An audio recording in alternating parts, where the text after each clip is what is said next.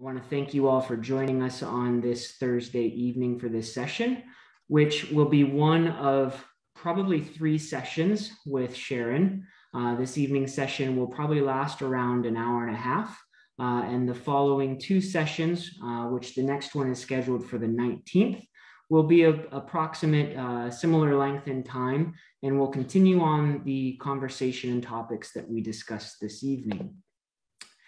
Sharon Louden is an artist, educator, advocate for artists, editor of the Living and Sustaining a Creative Life series of books, and the artistic director of the Chautauqua Visual Arts at Chautauqua Institution. She graduated with a BFA from the School of the Art Institute of Chicago and an MFA from Yale University School of Art. Her work has been exhibited in numerous venues, including the Aldrich Contemporary Art Museum, the Drawing Center, Carnegie Mellon University, Weizmann Art Museum, National Gallery of Art, Birmingham Museum of Art, Weatherspoon Art Museum, and the Kemper Museum of Contemporary Art. Sharon has taught since 1991. Her teaching experience includes studio and professional practice classes to students of all levels in many institutions throughout the United States. Colleges and universities at which she has lectured and taught include Kansas City Art Institute, College of St. Rose, Minneapolis College of Art and Design, Vanderbilt University, New York Academy of Art, and Maryland Institute of College of Art. Sharon, I want to thank you for joining us this evening and sharing your knowledge with artists, not only in our community, but even further out, because I know we do have artists as far away as California with us this evening. So thank you for joining us and sharing your knowledge. And I'm going to hand it over to you now so that you can begin. Thank you so much. And thanks for that great introduction. And thank you, Patrick, for even thinking of me. I first want to ask everyone, since we have a fairly reasonable group, because usually the groups I share webinars for are much larger and they're less personal, which is something that is unfortunate. I always love to have a more of a personal engagement. But I just want to ask everyone, why you're here today, and if you're an artist or a creative mind, and what's your interest in taking some time with us today, because we're only going to be here for, let's say, an hour and a half, and I just want to be able to use that time efficiently. So would anybody like to jump in and share and just say hello, who you are, and where you're from, and what your interest is?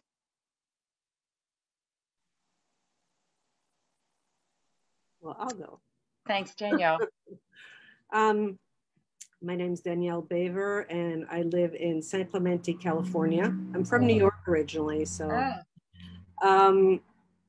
I do ceramic abstract wall art, so they're geometric, and I have a background in graphic design and architecture, and so I'm sort of going by the seat of my pants. I'm really just following, somehow I've gotten to where I am. So I've sold at some galleries and some private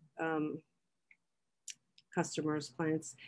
And I'm trying to figure out, I'd like to transition from my day job to full-time artist. And I feel a little bit isolated not having like a BFA, MFA background, connections and all that. So I'm just following and seeing, and somehow you appeared. And so I thought, why not? So that's kind of where I'm at. Well, thank you. I love talking to any artist. Oh, thank you. I love talking to artists of any kind of education. Education doesn't come in the form necessarily, in my mind, of a degree. There's also life education, life learning. And as Patrick was so kind of mentioned, my involvement with Chautauqua Institution, I'm here right near Erie, about 45 minutes away, at the Chautauqua Visual Arts. And we established this program here, which is a residency program, intergenerational, open to any age over 21.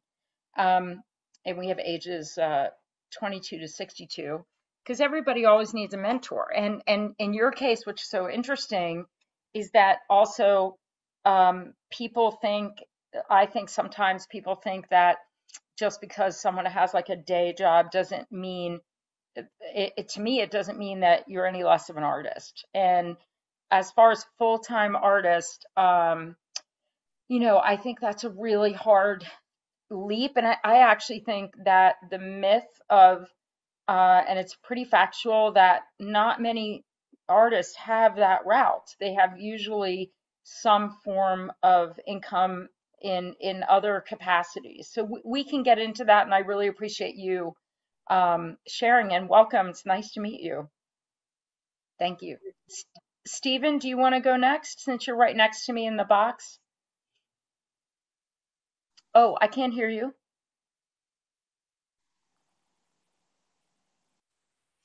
There we go. Sorry, I was muted. Not at all. Nice to meet Yeah, you. nice Where are to you located right now? meet you. I'm in San Francisco, Oh, cool. and I am a poet. Oh, And I don't know if it's nationwide, but Eventbrite, the organization that promotes various community events, and yours was listed, and it sounded very okay. intriguing. And so I'm happy to be here. I guess my main goal is finding, I do have a couple of, one main source of community around my writing poetry, which is great.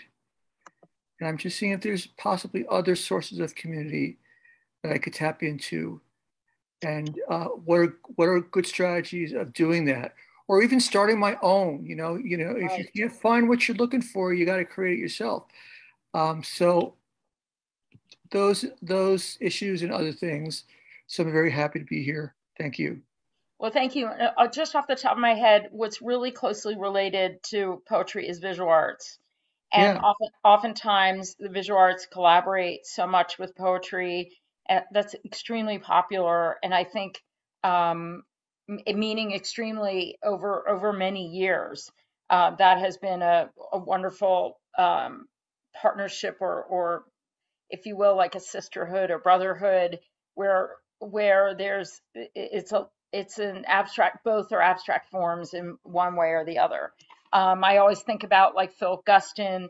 He had a few collaborations with his work, and poets and writers. So I would be happy to take that dive with you. And this is most relevant to every media, especially the medias such as poetry and the visual arts. So thank you. It's nice to meet you. I was nice. just in San Francisco. Amazing. Yeah. Cappy, is that how you pronounce your name? Yes, it's Cappy. Can you hear me? Yes, nice to meet you. Where are you coming from? I'm actually here in Edinburgh, Pennsylvania, and I am tuning in because Patrick shared this webinar with me.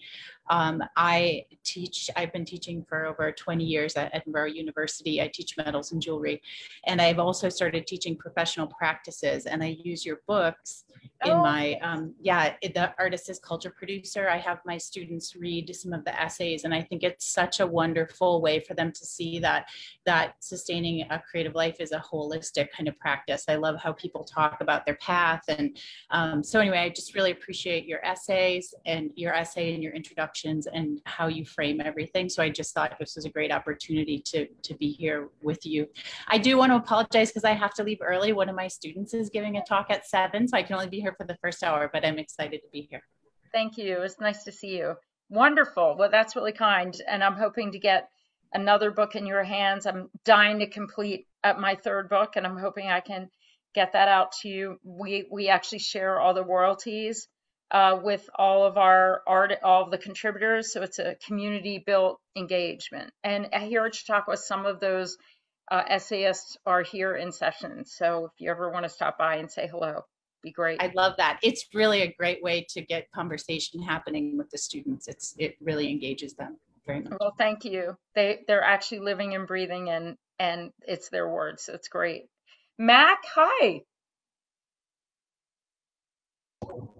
Hi, Sharon. Nice to meet you. I'm Mac. I'm living in New York City right now, but I'm sort of nomadic. I'm here because Patrick, I'm going to out him, was very excited to have you here and was like, yo, you should check this out. I'm a writer, and it's sort of manifested in podcasting and playwriting.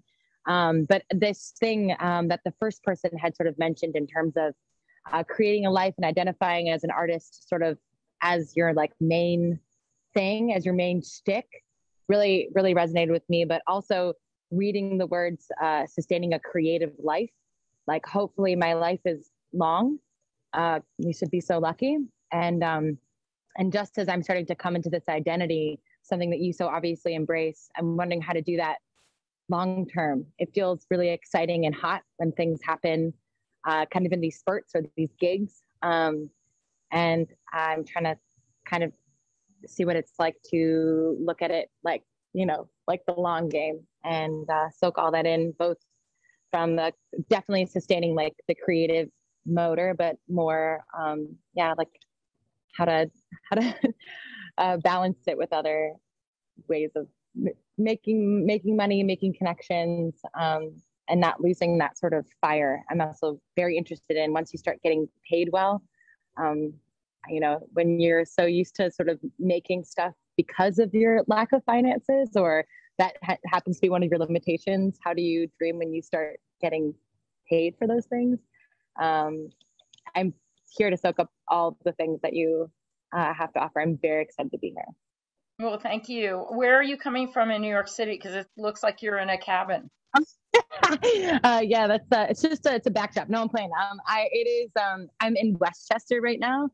I'm house sitting for another couple days, and then I'll actually be in Pittsburgh for 3 weeks. So wonderful. Yeah. Nice to meet you. Thank you so much. Pamela, are you there? I am. Hi, Pamela. Where are you coming from? Hi. Hi there. I'm in Richmond, Virginia. And I'm here. I teach at BCU, and I've been here for many years. And I've worked, I teach animation. I'm an animator, an artist, which sounds like a job, and it is. So I'm here to really look at how to work independently from an institution, because academic institutions don't really support creative work and research, especially now, I think. And I'm looking to transition from that and get back to my work, form networks of people, support systems, and focus more on my creative work.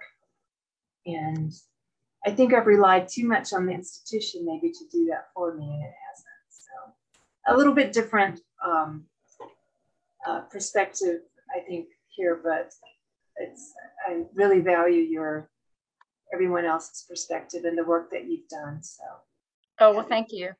Just moving this so that I can get better positioned. Well, thank you. Actually, it's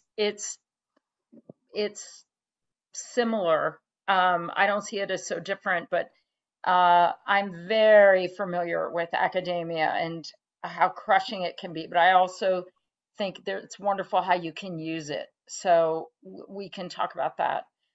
Erin, thank you, by the way. It's nice to meet you. Erin Kendrick, are you there? Hi, I am actually here on the line. I can speak a little bit, but you hear that behind me. I am still in a class with kids, which is we're in the middle of dismissal. But just to introduce myself, I am a visual artist in Jacksonville, Florida. I'm also obviously an art educator. Cool. That's the dismissal that you hear. They're calling kids out. And for me, I don't know, I'm just a sponge. So I wanted to join this Zoom just to kind of, sometimes you just want to check in with yourself and see if you're doing things in the best way. Bye-bye. Also to just pick up some things that I can also pass along to my students. Of course, I know Patrick from his glorious days with us here in Jacksonville, and we miss him very much around here. So anything that Patrick puts out there, I'm always, willing to jump on and see what I can learn from. Thank you. And good luck with that class. Thank you. Thank you. So happy that you do that. Sandy, are you there? Hi, yes, I'm here. Hi, Oh, Sandy. yeah, Hi, Sandy. I'm allowed. Nice to There we meet you. are. I might be on. I am a textile artist. I'm from Conneaut, Ohio, and I'm actually going to be teaching at Chautauqua in a couple weeks for part of their special studies. I left nursing 5 years ago to pursue art as a career. And so I'm just interested in learning more about the business of art. I do some teaching, and with COVID and that, my in-person classes have suffered. And so I'm just looking for ways to expand either teaching online or doing some other things to boost my income. Well, I think oh, that's a oh, you hear there we go. Thanks, Sandy. I think that nice to meet you. I think that in regard Thank you. ooh, thank you. In regard to teaching, you really need to know what your mission is and what your talents are, not necessarily skills. And I believe that the key to really good teaching is having a source that's really different, that stands apart from what's been taught so many years in the past. And what I always look for is contemporary approaches, which is more rare than not, actually. All right, so now that I got a really good sense from all of you, I really feel grateful. Did I miss anyone though? Am I missing? I don't believe so. Okay, so I would love to just share my PowerPoint with you and get going. I just want to share with everyone that the way that I do things is like it's like turning on a fire hose. So please feel free to turn me off and ask a question. Just jump in if there are any inquiries you have. I'm going to keep in mind all of what you just said, and as we go along and explaining through these slides that I'm going to be showing. So I'm going to go ahead and share my screen.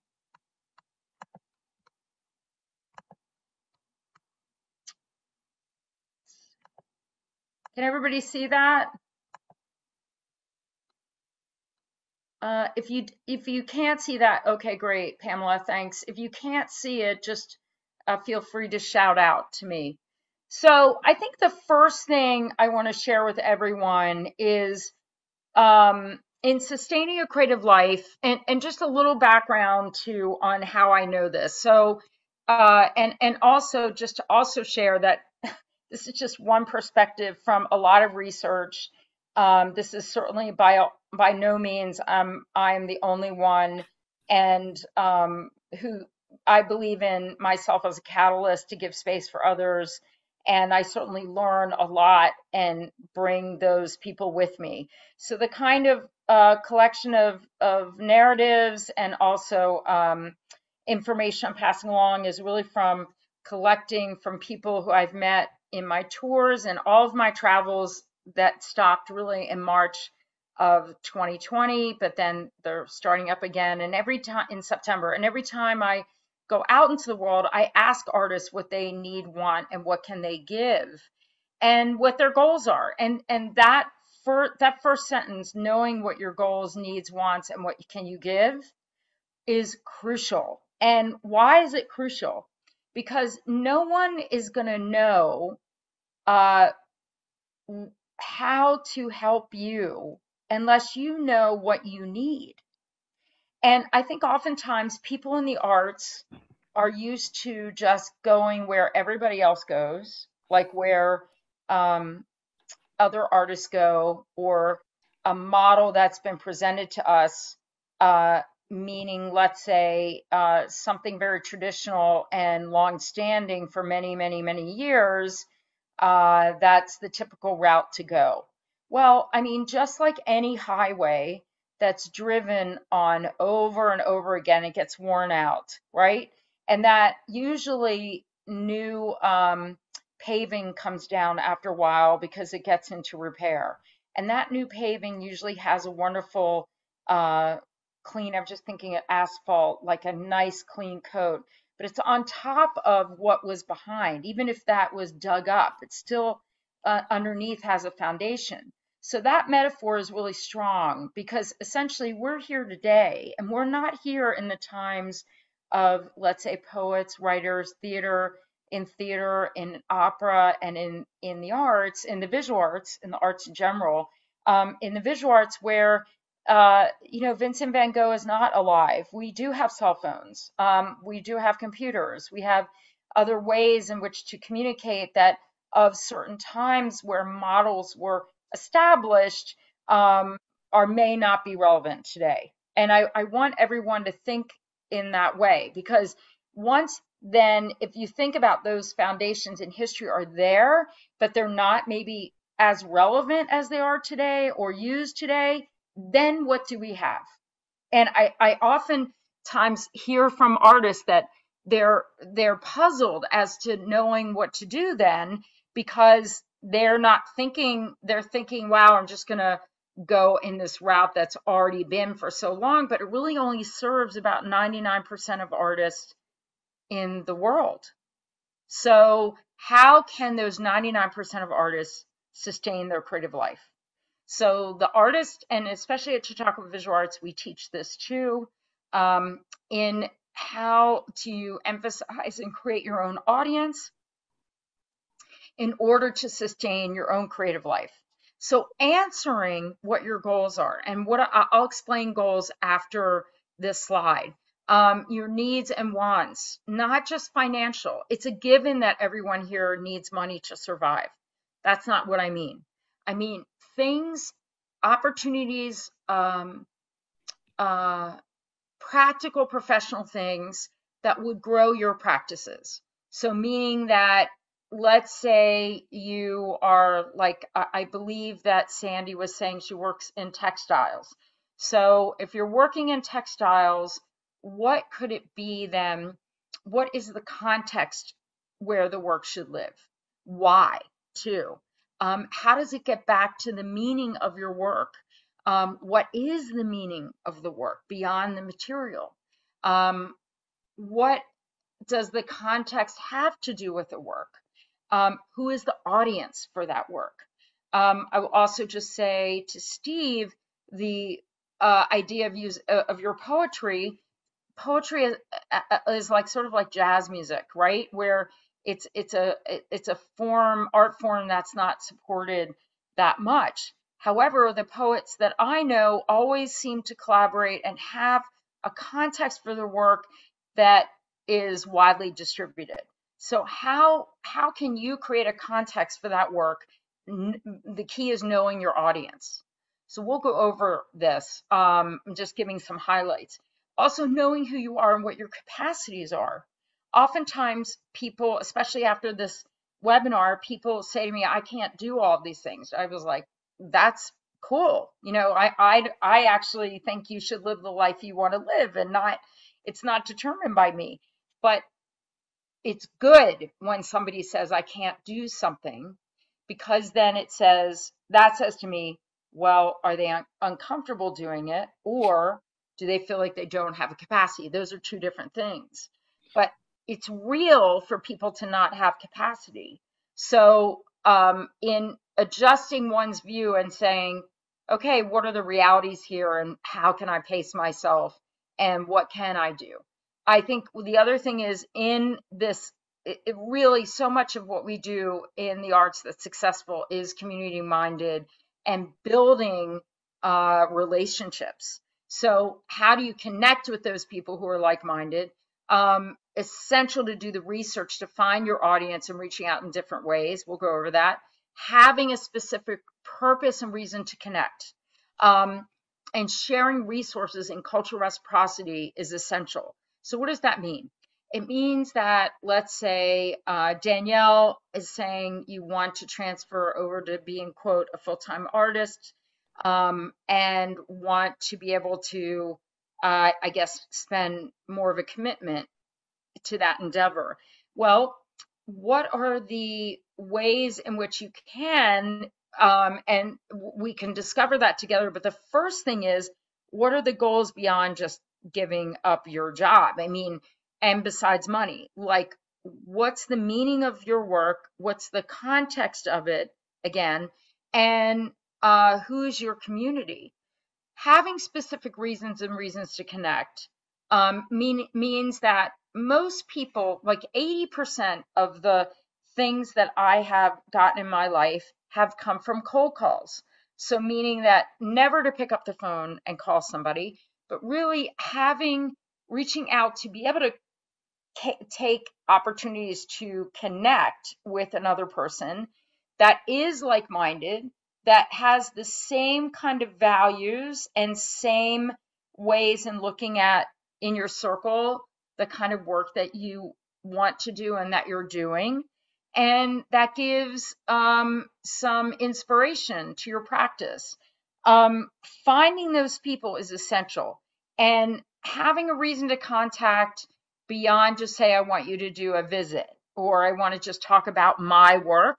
If it's one-sided, I don't think many people will want to come unless you're paying them. Nobody has to serve anybody else. It's really built on those relationships.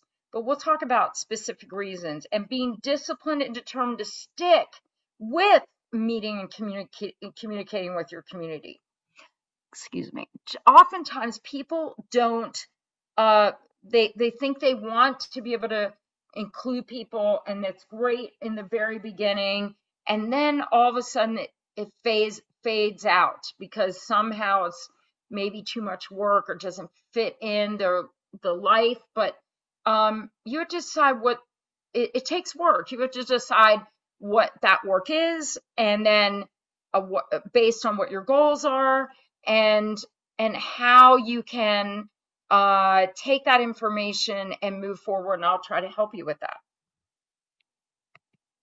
Okay, so let's talk about goals, okay?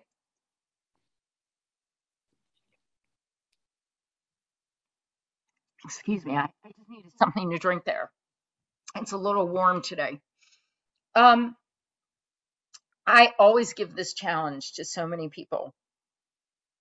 What if you set up a list of venues or opportunities or contexts for your work that are realistic, that are professional, that are geared towards a context for the work? So what would that be? I mean, oftentimes people say it's a gallery. People also say a museum. People say an outdoor space, a coffee shop, a venue, period. Or in the case of poetry and the other arts, would be, let's say, Stephen, a book, a journal, a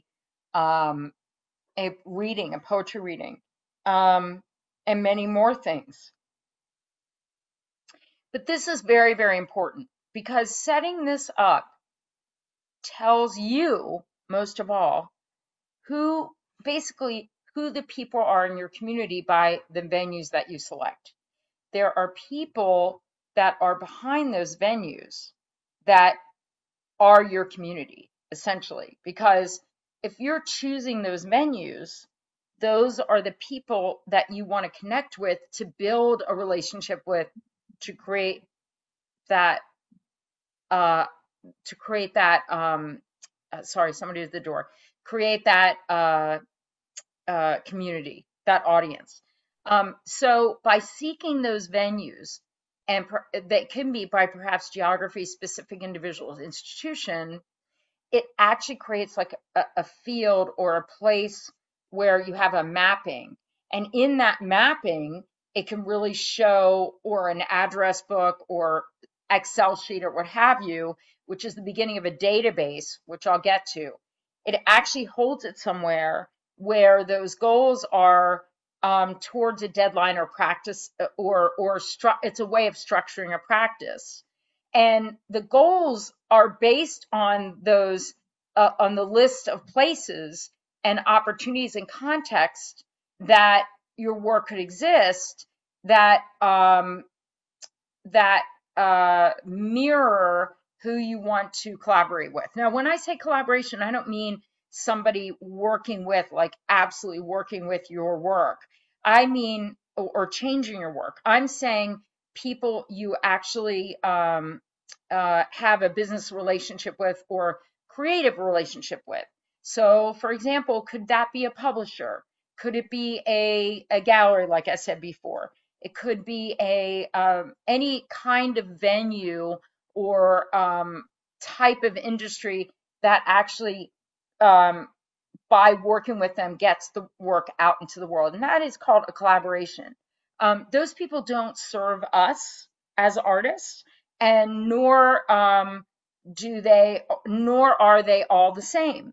Just like all of us here have very, very different goals, aspirations, and visions, that is the same with so many other people who show artists, who work with artists of all kinds. So through this, you would be able to have 10 goals to reach within a year or 5 years.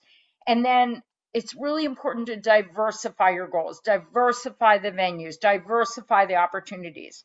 I should also say, like, many opportunities are including like residency programs or let's see, getting a studio somewhere, or a certain platform, or more education. Those are all sort of towards a goal of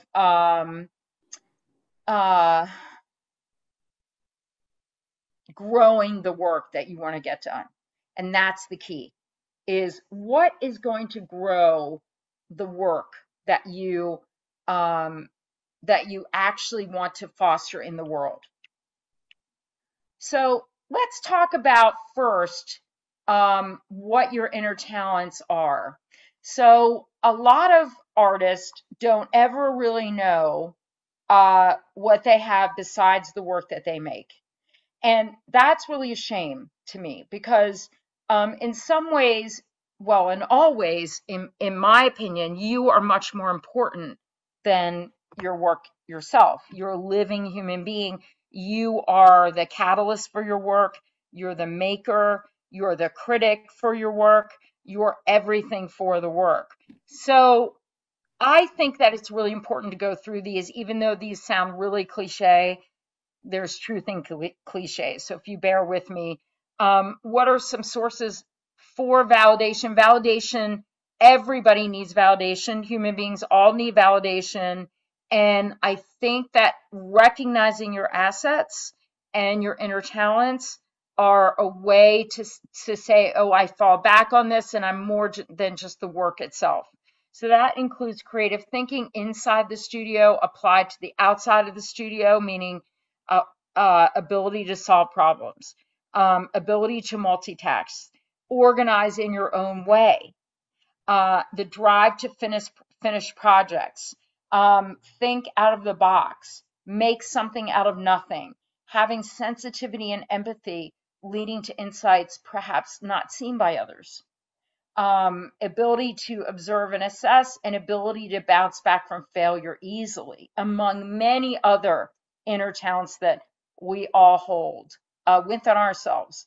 I also think that so many artists want validation that it keeps them, a certain kind of validation that keeps them actually from living their lives. Case in point, let's say someone is, I don't know, in their 80s, okay? They're 80 years young. They've waited for their entire life by putting somebody and a gallerist on their on their mailing list. They've approached that gallerist. They see other artists who are connected to that gallerist, and yet they're not in that gallery with them, and they feel like they've been knocking their head against the wall, but they don't know, and they think that that's the only place for them. Well, that's so sad, and it actually happens. I mean, to me, it's heartbreaking, because first of all, by waiting for that validation of being in that circle, that may appear perceptually to be so amazing, but there's a big difference between perception and reality. Oftentimes they're very far apart. And even still, if some people who are deemed really successful, who are a part of that, a part of, let's say, a club, a gallery community where you can't get in there, they may not be so quote successful as you see them. Maybe even though it looks like it could be very expensive club and very profitable, maybe it's not. And oftentimes that's the case. So I wouldn't fall for that, but I'd ask yourself, why do I need this validation? If I'm not getting it, who do I want to get it from? Why do I have to wait for things? Can I get it myself? So in thinking about your capacity and skill sets, I also think as a form of validation, you don't have to do everything another person is doing. You got to know yourself. And as I said, perception is really different oftentimes than reality of situations. Really important to balance your own time. Oftentimes people go on other people's times, and that's not cool either, because if you're rushing for something, I would ask you, what's the hurry for? You could say, well, that person got there very quickly, but they're not you. And it may have just been the universe has a different plan for you than you do, which means that maybe perhaps you can pay attention and be open to other things. I think it's also important to be realistic about what you take on at any given time. Be ambitious, but with reality checks. Oftentimes I see artists that have big ambitions, but I probably think that they probably won't get there in their lifetime. And that doesn't mean it's bad. It just means that there's other things. Reach out where you're comfortable, but not too comfortable. Meaning that if you're only reaching out to people you already know, you may be isolating yourself. So it's a balancing act. So I think it's also important when building an audience, think about what fits. And what do I mean by that? I mean that, for example, if, let's say, you make really abstract work and you see a gallery that's showing only figurative work, what do you think? What do you think? Do you think that probably your work wouldn't fit in the abstract work category? Probably not. So that's probably not a good fit. And everybody in any kind of creative world is a contributor to that, has a creativity, whether even that they're selling tickets or they're in facilities of different departments, or they're in security. They're still part of it physically. But the curators and the publishers and the editors and all the people on the other side also have a vision. So is your work looking at the meaning and the visual and the verbal in every aspect of what that is in your work? Does it match the places and venues that you've selected in your list of goals? Does that match where it fits? Can we talk about the kind of opportunity venue where you really fit? So I'm just going to stop for a minute, and I want to have a conversation about this. Oh, wait a minute, not there yet.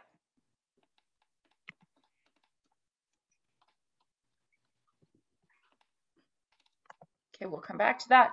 So with everyone here, just share with me a little bit off the top of your head, what kind of things or goals in this list of goals, that's like under an umbrella goals, what kind of things that, or places or contexts that you can see for your work, and do they fit? What do you think? Just off the top of your head. Stephen? Well, a member of my meetup group called Typewriter, Let's Workshop Our Poetry, gave a little talk about a variety of different small publishers that are open to new poets, to new work, and there's a whole list of them across the country. And so that would be an appropriate place to submit work because their target audience, or not audience, but the artists they're looking for are new artists, are unpublished, let's say unpublished poets, and small journals, whatnot. So I could see that as a way to focus my attempt to get published and find an audience. But Stephen, what about the content of the work? You didn't say anything about that. Like, it's one thing just to have generally publishers that will publish new work, but what about the work itself? Like the fit? Right. Well, I do a lot of personal poetry. It's from my life experiences, and that's a common theme in my poetry. That's the main theme, I guess, in my poetry. Okay, so then you would take that content, and that would be then that would be your driving force as to figure out what that fit would be. Thank you. And what about you, Danielle? What can you think, just one off the top of your head? Interior designers. My work is really color based, and I'm interested in the effect that my abstract patterns, usually grids of squares or circles, has on spaces. That's what I admire in other artists' work. That's what I follow. And it's just this interaction between interiors and art. And so there are interior designers who seem like a good fit, but also I showed my work in a stager, somebody for a house in Newport Beach, and it was just this beautiful house, and she needed art. And so it was just like, one of those magical moments. So yes, she actually took several of my pieces, and the main one, which came out beautiful photographs. So for me, the opportunity was just to have photographs of my work in a beautiful space. And the people who bought the house bought the artwork too. So I was like, so maybe more of that, the staging to be able to put it out there. But I think reaching out eventually, I'm just building work right now. So yeah, this is so interesting for me. Well, I think you have to talk about also, again, like I'm probably going to reiterate this to everyone, just like with Steve, is that interior designers, there's a million of them, it seems. And so your vision is going to have to match with, I'm just going to move my computer, has to match with the vision of an interior designer. Right. And so what is that vision? And I think that beyond just geometric forms, I mean, is it also placement of those forms? Is it the texture? And then also, why are you creating those patterns? Because even in the most abstract work, there's narrative, meaning why is one section of a piece have more in a hierarchy priority than another? Sort of like thinking about a movie. When you think about a movie, there's usually a main character and then a supporting cast, correct? Mm-hmm. And then you have an environment that supports it. That's the same in creating artwork, literary forms, theater, any kind of art at all. And so even in the most abstract, there's usually a rhythm to that creates meaning. So just something to think about. I'll think about that. Pamela, what would you say is a good fit? Yeah, hi. Hi. Let me show up here. Yeah, I'm looking at some different things. I think for me, just conversations with my colleagues, that we talk about our work more than we talk about work problems. is going to be critical moving forward. But I'm looking at moving out of galleries. I don't feel comfortable. It just doesn't feel like a good goal for me. So I'm looking more at outdoor spaces, public spaces. And I found that I recently had a continuing challenge in connecting with scientists in the academic space, because they all have their research that they're doing and they just go, oh, can you make an animation for me? And I'm like, that's not what why I want to talk to you. It's more about my interest in salamanders or something. But I'm finding that reaching out to park systems and people who are actually in the environmental area working are more open to letting me onto the space or letting me join a research trip just to tag along, So that's been my new strategy for just getting to sit alongside of a scientist. My work is environmental. It's There you go. Yeah, reconnecting to the land. I was just going to ask you if that was, again, what I was asking Steve and Danielle, is the content should be the driver, essentially. Yeah. Because, everyone, I just want to share with you too, is that media serves content. So it's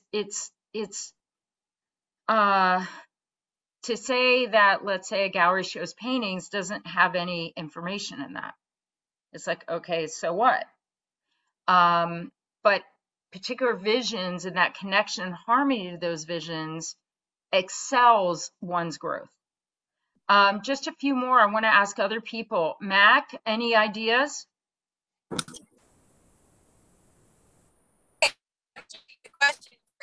kind of stuff that I'm working on right now is grief related, and it's a narrative storytelling in a podcast medium. I've started to do some of that research and look at right. So the issue has been that podcasting can be done solo, and I would like to do it with more production and have a bigger team. So that's where my goals are headed towards. And also, I would like to have it on a platform that promotes where it would get promoted. There's a couple like iHeartRadio would be too big for me, but something like Gimlet or Mermaid Palace or Lemonada is something that I can look into. They don't quite have a narrative storyteller, but they do these hyper personalized podcasting mediums kind of through interesting lenses. So yeah, sort of looking at those rosters and seeing if they'd be interested in something like that. And that actually leads me to a question, if I can piggyback that, and then I'll mute myself. In the medium of podcasting, it feels very easy to do the research of venue because I can, they display it really easily for, people to have access to it, not just to research. And I would love a recommendation on how to do that research on a venue. That would be, I'm not a visual artist, but how do you do research on galleries? Or for me, how do you do research on theaters or people that might want to support smaller indie screenwriter vibes? Yeah, thank you. Yeah, great question. I'm going to do that after this. After I'm going to go back to exactly the next thing that we're doing is research. So I'll be able to lead that. Cappy, do you have any thoughts though about a fit? I'm sort of, I guess I sort of toggle back and forth between, thoughts about my students and sort of what I share with them. I have to say, I agree with you a lot about finding that place where you fit. Otherwise you can feel like you fail when you're actually not. I was just having a conversation with Patrick about this morning. Actually, you can feel like you're failing when actually you're not targeting the right audience for your work. For me personally, my work has always been more gallery based. It's based in the craft mediums, in the medium of metal, but I'm making objects of connection that are about bridging divide through meticulous work and kind of habits. It sort of works within the context of function, but is not in wearable jewelry. So my fit is probably in the contemporary jewelry world. And I'm hoping to sort of expand out a little more internationally than my work has been so far. Fantastic. Let's see, Sandy, do you want to say anything? Hi, Sandy. Hi, Sandy. Hi. Yes, Ohio Craft Museum, like craft museums, there's a textile study groups, and there are some galleries that focus on textiles. So that's my main focus. Okay. Art centers, places where it's kind of like the high-end craft is featured. Okay, great. And Vicki?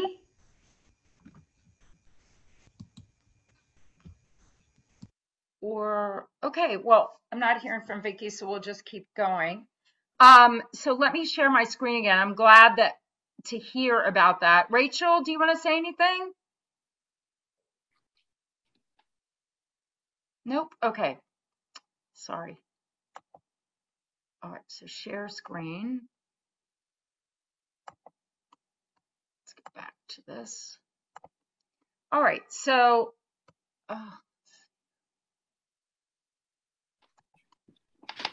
now a daily practice of research. So I find that the first thing that I just want to share is following artists, even though it says guides, blogs, and periodicals. I'll get to that. But Mac, to answer your question, the key is in seeing who you and venues that you really love and places that you really like and people that you really feel connected to through your work. You follow them. What are their resumes? On their resumes, what do they say? Their past that they have taken. In your case, Mac, what podcasts really make a difference for you? And then people on those podcasts, that would tell you a lot. So I think that going from a place where that creativity you can mirror and at least get ideas of where to go.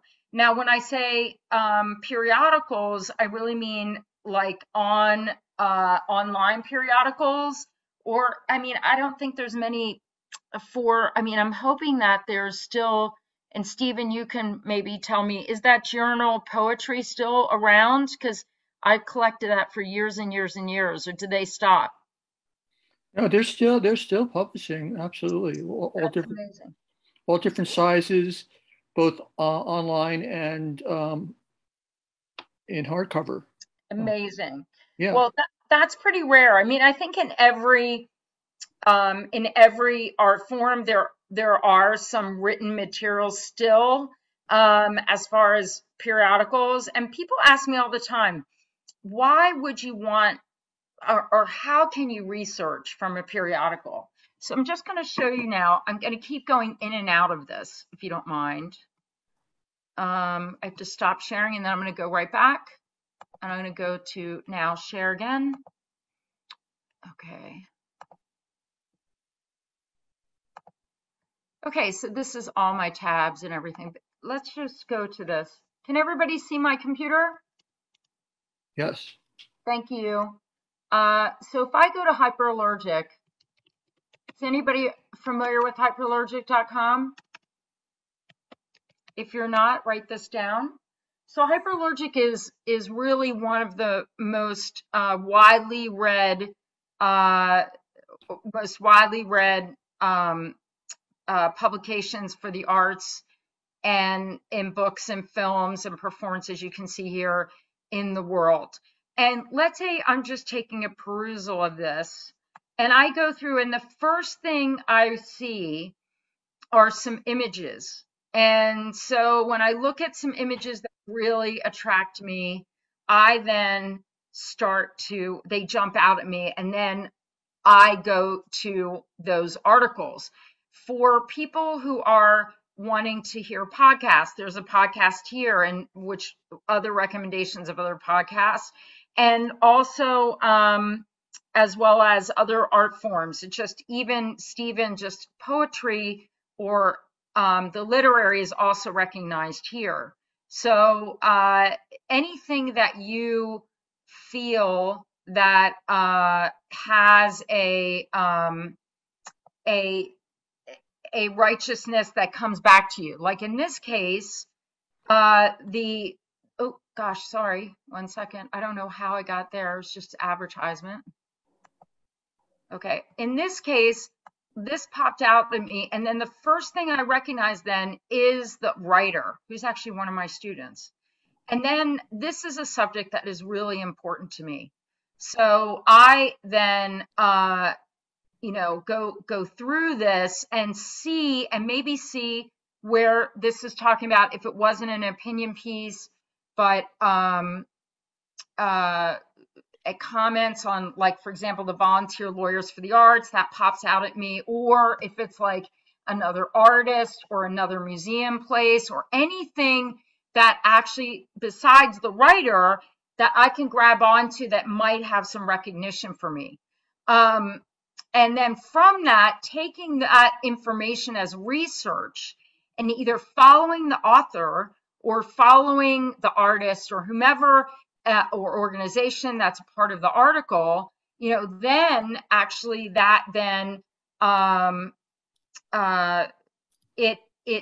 it then is something for me to chew on as far as research, to then follow them, so, and see where their path is. So I really think perusing periodicals are really important. Did that all make sense? I was very scattered there. I'm so sorry. Let's go back to this. Okay, so back to this.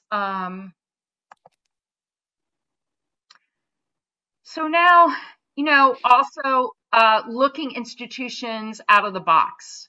So let's say, and this is really, this slide is centered on a lot of visual arts, but this applies to everyone. Oftentimes institutions, I think, are just artists usually go in one door. And oftentimes the other doors, if instead of waiting in line for the first door, you can take a journey. This is actually very metaphorical. You can take a journey around the outside of the building to the back door and get in faster. And through the outside of the building, you get to see the architecture and know who's inside the building by taking that journey. I've always gotten in the back door. I mean, unless I have a referral to get me in the first door, but referrals are earned. They're not asked upon usually. So it's like, to me, I always learn through the journey of getting in the back door. Now, what does that mean? It means, for example, let's say you want to show in a museum, or even a gallery director, or let's say to the literary arts, you want to be able to get your work into that journal. Well, then you need to have maybe some attention to be able to elsewhere to get to the person that's at the head of the table. So maybe within that institution, there are other people that would pay attention. Usually education departments, working with the education department of museum works, or having a relationship with somebody else other than that top person that you can grow with and have a relationship with, that then enters you into that team. I think also when you're checking out places like university museums or organizations that have sub-departments, to me, like, for example, a university museum has faculty that make those decisions, but oftentimes faculty are never approached. It's only usually the top people in the museum. And I actually always like the community effort of going in the back door, because I have then the opportunity to meet more people that also need a source of validation, because they aren't necessarily looked upon traditionally than those other people. And usually by doing so, is an opportunity to yield other opportunities and collaborative opportunities. I think it's also important to be open and fluid.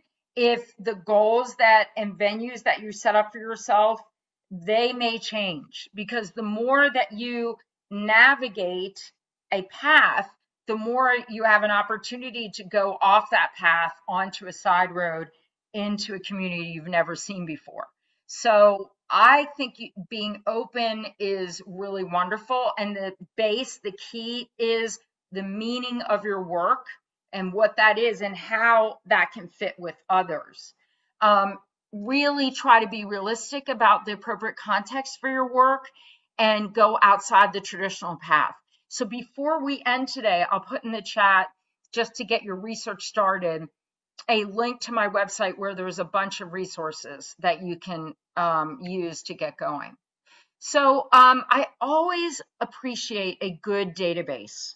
So let's say you're doing this research, and this takes time. Some people have said to me, they said, Sharon, how do I make my work when it takes so much time to do all this other stuff? Well, I don't think it takes that much time, because if I'm organized first, like I normally live in New York City, except for 3 months out of the year. So for 9 months out of the year, I live in New York City. And before COVID, I would be taking the subway. And when I was on the subway, I'd have my iPhone and I would go through and have my investigative research hat on. And I would have a piece of paper next to me.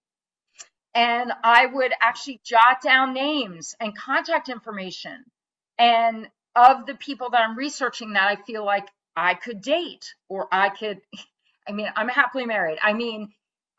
Metaphorically date or get to know. And those people then form an audience. But what's good, and it's less time consuming, is to be organized and intentional. So another intentional way of actually physically doing this is everybody has to eat.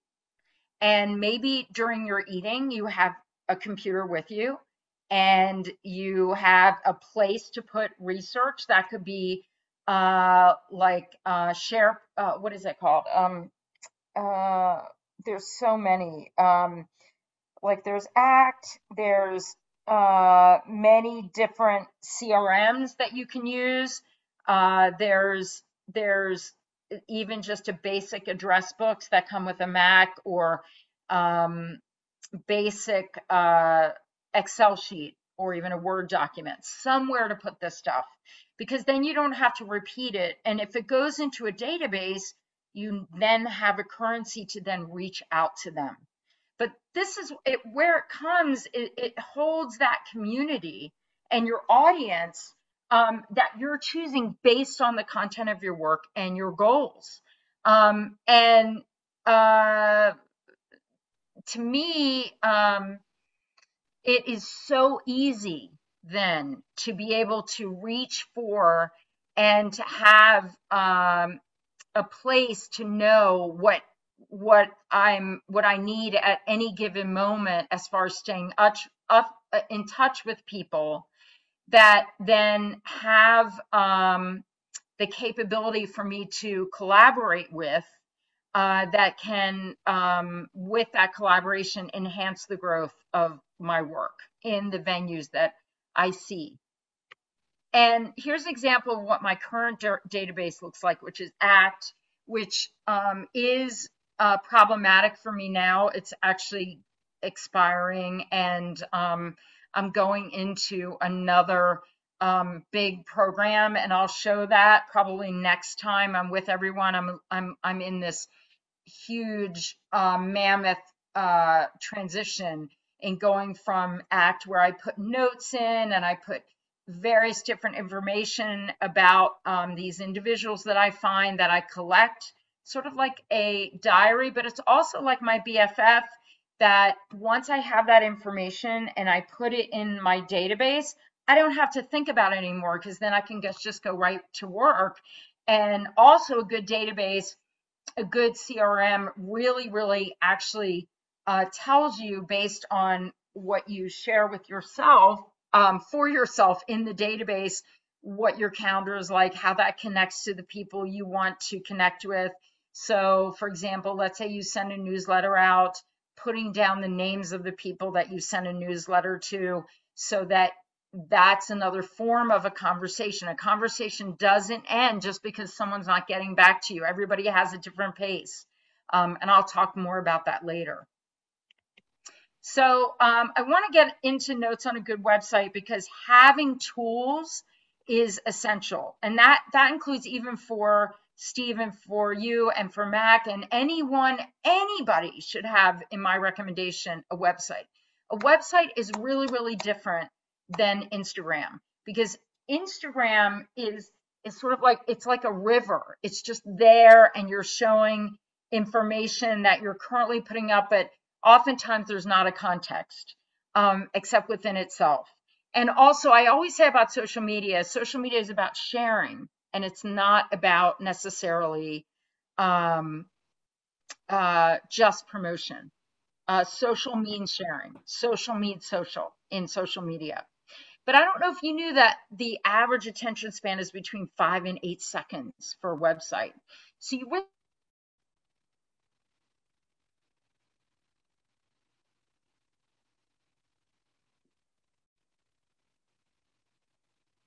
paying attention. These just even listening and asking questions like, how did this person get there? What path did they take? Following their, like I said, their resume and trajectory. That's really important, because those kinds of insightful questions and curiosities can land you a community that can actually contribute a community to you.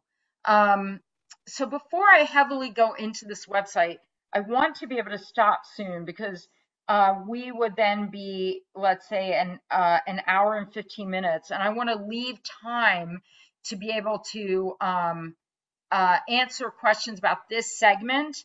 And then we are definitely going to have at least three segments, because the next thing we'll talk about, in addition to a website, is we're going to start to talk about how to reach out, points of good correspondence, reason to contact, creating opportunities, developing relationships, snail mail in person, and a note about thank you notes, and more.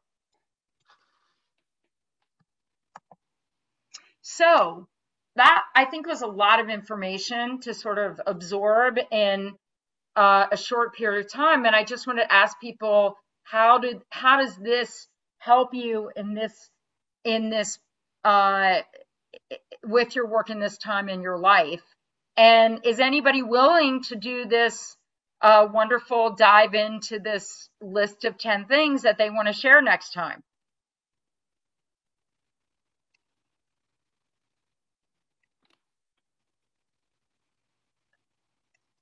Anybody? Okay, Mac is putting fingers up. Anybody else? Danielle, you would do it? Give it a shot. What's your hesitancy? I'm just not afraid I can come up with 10. It's just. I think you'll probably actually come up with just, I have an itch in my back, sorry, probably more than 10. Okay. So if you start thinking about, think about this, some good fits, like interior designers, you said, right? Mm-hmm. But what are other places? Are there corporate clients? How about architects? Mm-hmm. Have you thought about universities or public art? Have you thought about, with your work, a book or publishing of that? Have you thought about other media that would then circulate more to go back to the media that you work in? Have you thought about a different kind of studio, or maybe working in a facility in a residency that would enable you a new body of work? I have some limitations. I have a son who's got disabilities, so I have to I have to be here. Mm-hmm. It's mild, so I'm lucky. And also my work ends up being pretty heavy, because there are bunch of pieces, and so I'm sort of limited. I've limited myself to California when I'm applying to galleries, but it's also like, for the time being, I'm not ready to expand very far. So I have a distance thing, but media wise, there's a lot I can do, and I have to think about it. Yeah. It's going to take time. I think that one of the reasons why I like doing this in segments is it's a lot to think about.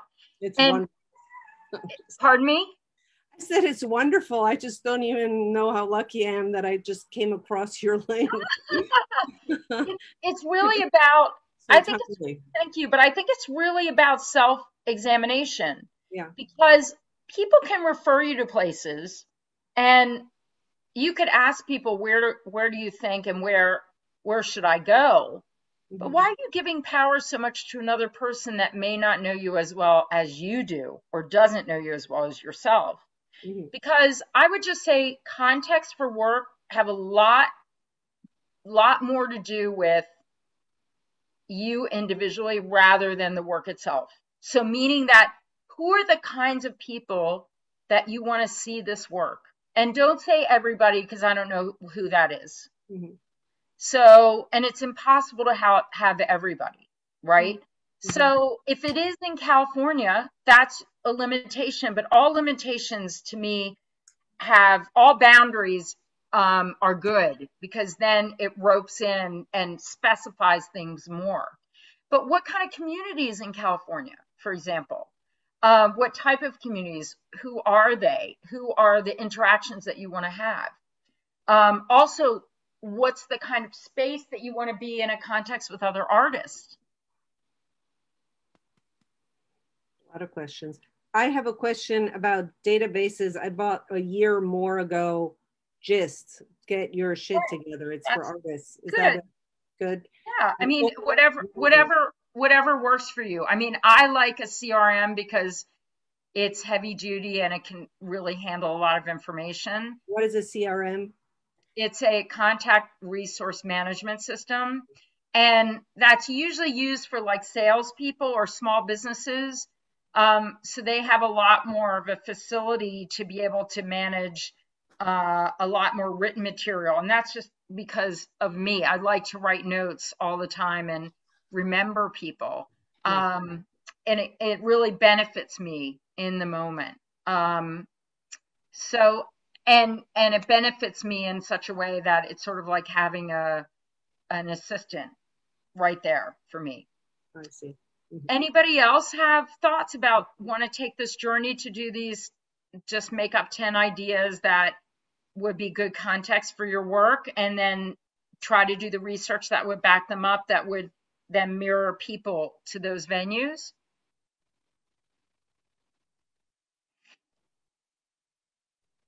Okay, well, maybe you'll think about it.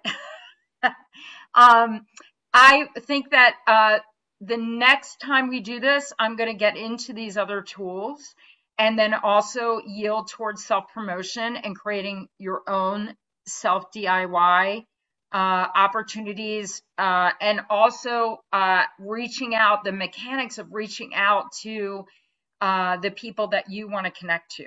And I'm really happy to take that dive with you.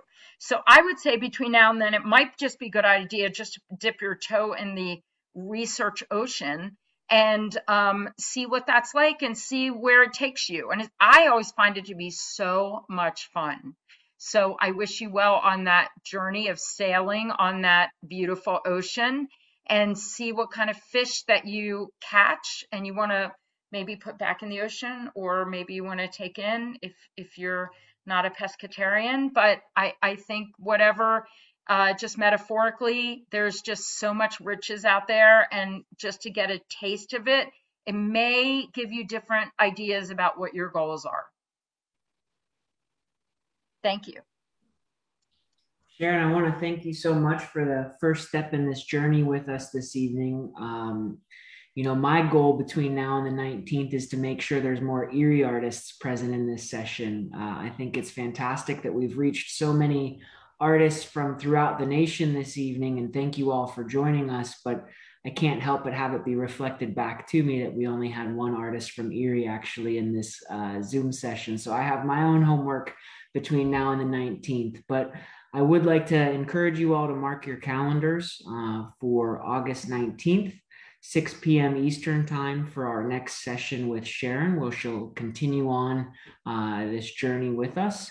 And we will have an Eventbrite page live, as well as a blog post within Erie Arts and Culture's website, where we will be promoting that session. And if you have any questions between now and then, feel free to reach out. Yeah, Sharon. I'm going to share with everyone these resources that I said. So I'll put this in the chat room right now. In the chat, if you can just go to that really quickly and capture this link. And these are my resources. This is for everyone towards opportunities, whether that be grants and other opportunities that Fulbrights and to apply for residency programs, anything that you want to be able to research. It's pretty updated at this point. So I would welcome that. I put that on my site because I want to help other people in the creative communities. And I would just say that's a good base. And then also a big part of this, these webinars, if you will, and conversations is that creating these paths, you never know who can actually open the doors for you, even the people that are here together with us as a community. So if people are game, I'm really thrilled to be able to connect you all together. And Patrick, I'll talk to you about that later too, if that's possible, so that people can share their own resources to see what people have in common and create different paths within this community. Yeah, absolutely. So, well, we will see everybody again, hopefully on August 19th at 6 p.m. Eastern time for the next session with Sharon. And again, these web sessions are funded in part by the National Endowment for the Arts through their Artworks program, and we are thankful for that support and thankful for you all joining us. And until next time, be well. Thank you, and I hope you enjoy the resources. Have a great time with that information. I hope it's not too overwhelming. Thanks for having me. I'll see you soon. It's lovely to meet all of you. I want to thank everybody for joining us this evening for the second session of Mechanics to Sustaining a Creative Life, presented by Erie Arts and Culture as part of our Pro Network. We welcome this evening to our virtual space Sharon Louden, who is joining us from the Chautauqua Institution in New York.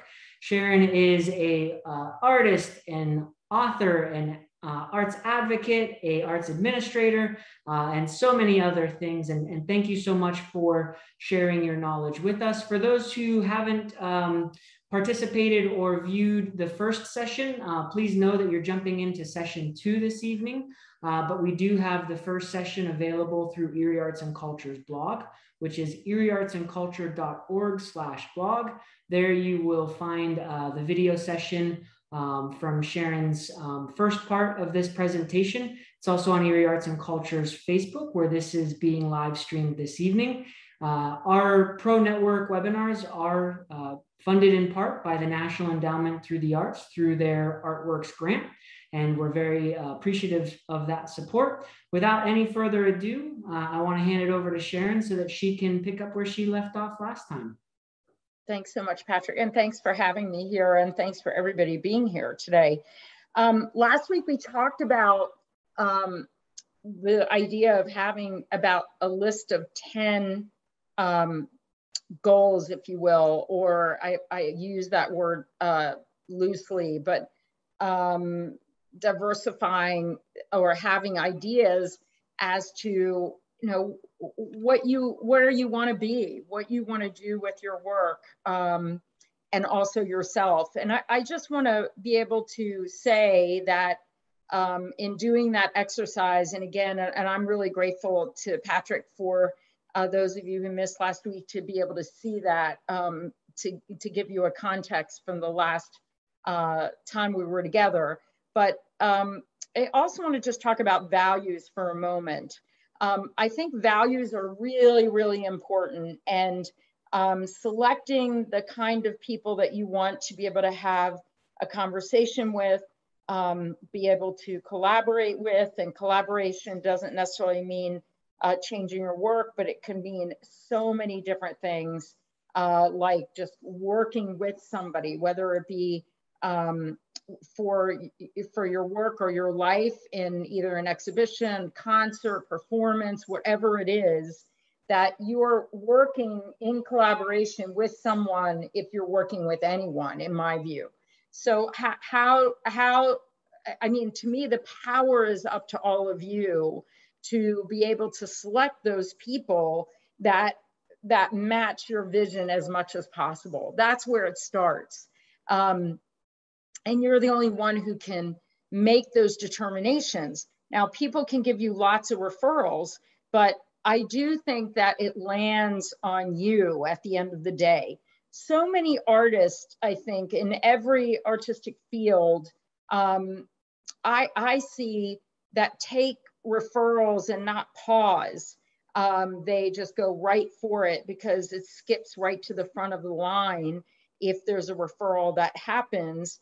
And sometimes it's really good and sometimes it's not so great. And I just want to be able to make sure that everybody knows here, that just as a reminder that you all have the power to be able to make those decisions and choose your audience from the very beginning. So that is just coming from where we left off last week. But for the people who were here last week, did anybody attempt to do that research by chance? And if you didn't, not a big deal. I mean, you need to allocate some time for that, but usually only takes about 15 minutes a day to build, at least for me, to build up a really good audience and currency, which is a mailing list. Anybody have any thoughts from last week? If not, I'll go right to the next thing. Mac?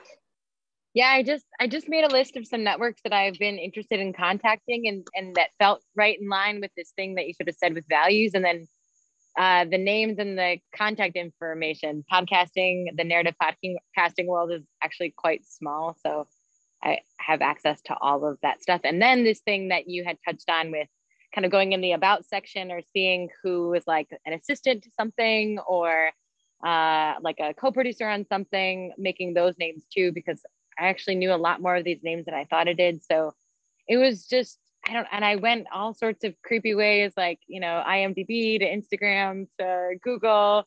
And yeah, it was really, it made it feel accessible, like possible, and daydreaming, something that I don't do. Like some people maybe just go from like 0 to being famous.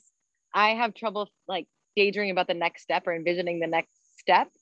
And this just like made things, it allowed me to see maybe what the next step is. So it was very like I decided I love researching now, which is something that went from 0 to 60. It always felt like something you had said even last week of like, God, I'm wasting so much time researching. So it was a gift this week. Thank you.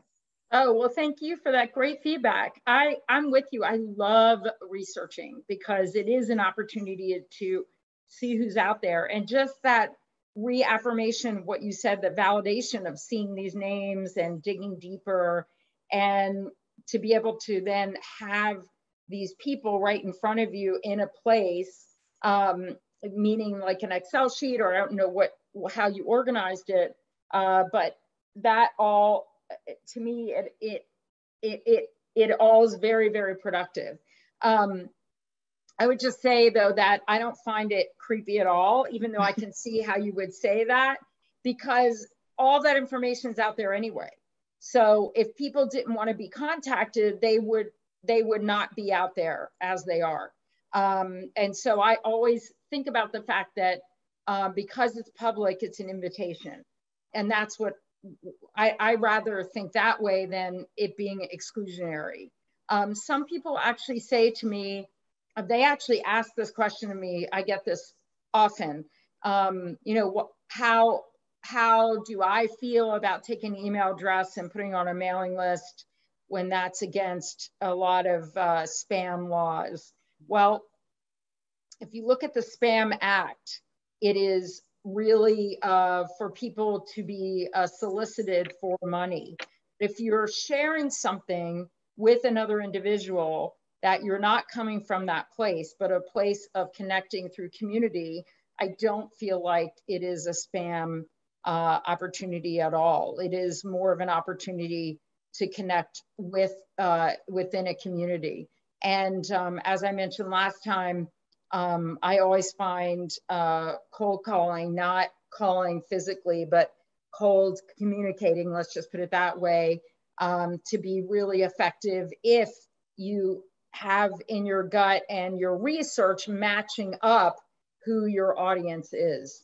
So that, and you can only go with what you feel and what you know, but we don't know what we don't know.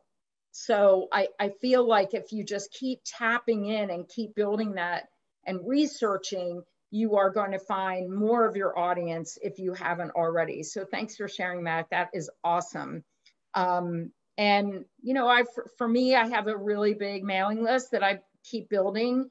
I think I mentioned it last time. It's about 20,000. No, it's about 17,000 people, but that's over the course of 10 years.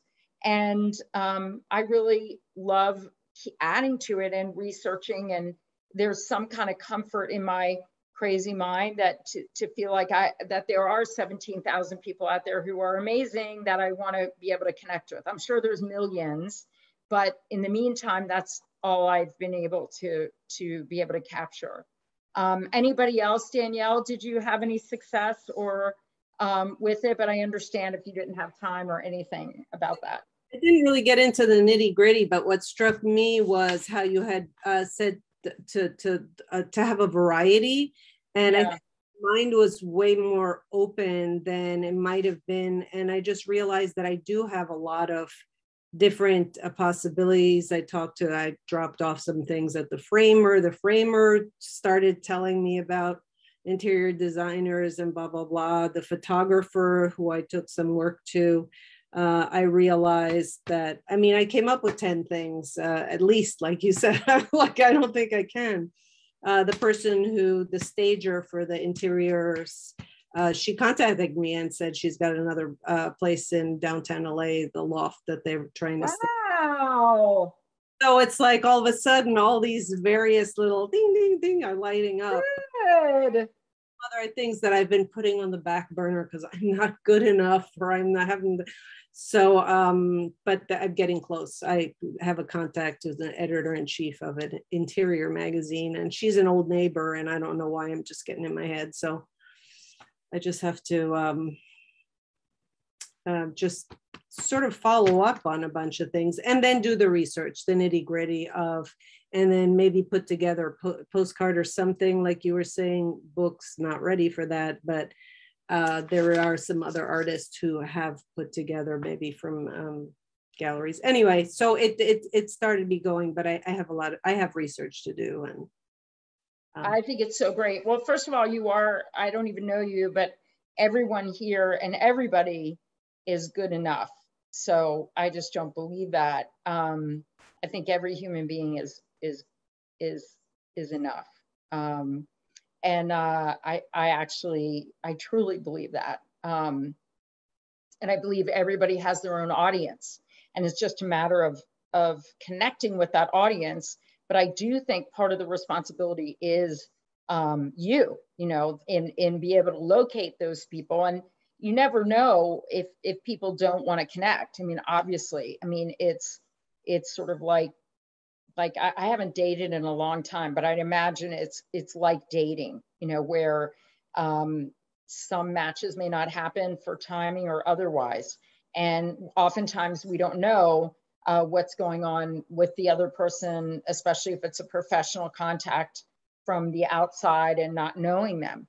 But you can only do the best that you can in having the confidence in yourself and your work enough to be able to connect with them. So I'm so proud of you, and congratulations for having all these fireworks. It seems I was visualizing everything that you were talking about. So good for you. You've got to follow up on it. Please do that. Instagram, I use it sort of as a research tool to sort of expand and see what other people are doing and inspire. And I have contacted with a few other artists. It's kind of like a family of art. Some people who do things that are in the same sort of idea. So it feels like the world is a little bit less big by reaching out. So it feels good. I think that's so great. It's so fun to do that too. I mean, as a visual person, I absolutely love seeing what other people are doing. And I feel really honored to be able to even have time to do that, and really grateful. And that's the other thing too. If you have time and you're in positions where you have time, use the time, because that's a privilege. And using that privilege means that, you know, to be able to really dig in and take advantage of that makes sense. And also just to grow a community, no matter, it's contributing to the community. Okay, so anybody else want to comment on, oh, the other people, no one else is here from last week, but I would just say with Freddie, Sheila, and Mary Beth, take a look at that the first program that we did. And if you have questions or anything you want to be able to relate to your personal own experiences, feel free to shoot me an email. Happy to entertain anything you'd like to ask. But in the meantime, I'm going to go right to, whoops, that's my chat. I'm going to go to share my screen and go to this PowerPoint. Okay, so I actually don't really like doing a lot of sort of cookie cutter professional development. Let's see here, let me just get slideshow, sorry. Whoops, slideshow from current slide. I don't really like doing cookie cutter professional development, meaning that I find that that fundamental things are obvious sometimes, but then they're so important that it is really, really important to be able to talk about websites and you know, and to talk about some fundamental things that are important. I think everybody in the world should have a website. I think making it easy for people to contact you is going to benefit you.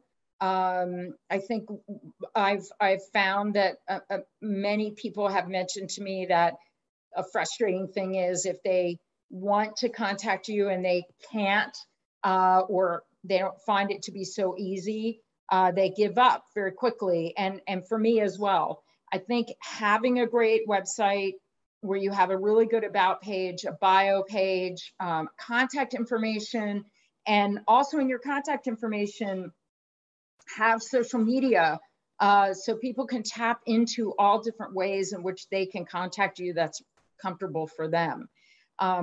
It's really funny. Some people, I don't know if you found this or not, but some people like to contact through LinkedIn or other Instagram message. I mean, it's just tremendous how many sources there are to be able to contact people. Even with everybody here, Facebook Live, some people prefer contacting people this way versus email or phone or otherwise. I actually love the phone still. I guess I'm old or something, but I really love the phone because I like hearing somebody's voice. Make sure if you have your resume on your website, include a downloadable bio and resume as a PDF, because sometimes people like to use that or have it on hand as they wish. Make sure you have selections of your work, and it could be organized by different ways if you wanted to. And this is what I've mentioned here is for an artist, but for any kind of musician or other art forms, it applies to. Making it cross-reference or cross-disciplined is going to be really advantageous, and making it as easy as possible to navigate in your website, and a good to have a news page as well. Okay, hold on. Whoops, second. Okay, so I wanted to just talk about like the cold call for a minute, or cold conversation or cold communication, if you will.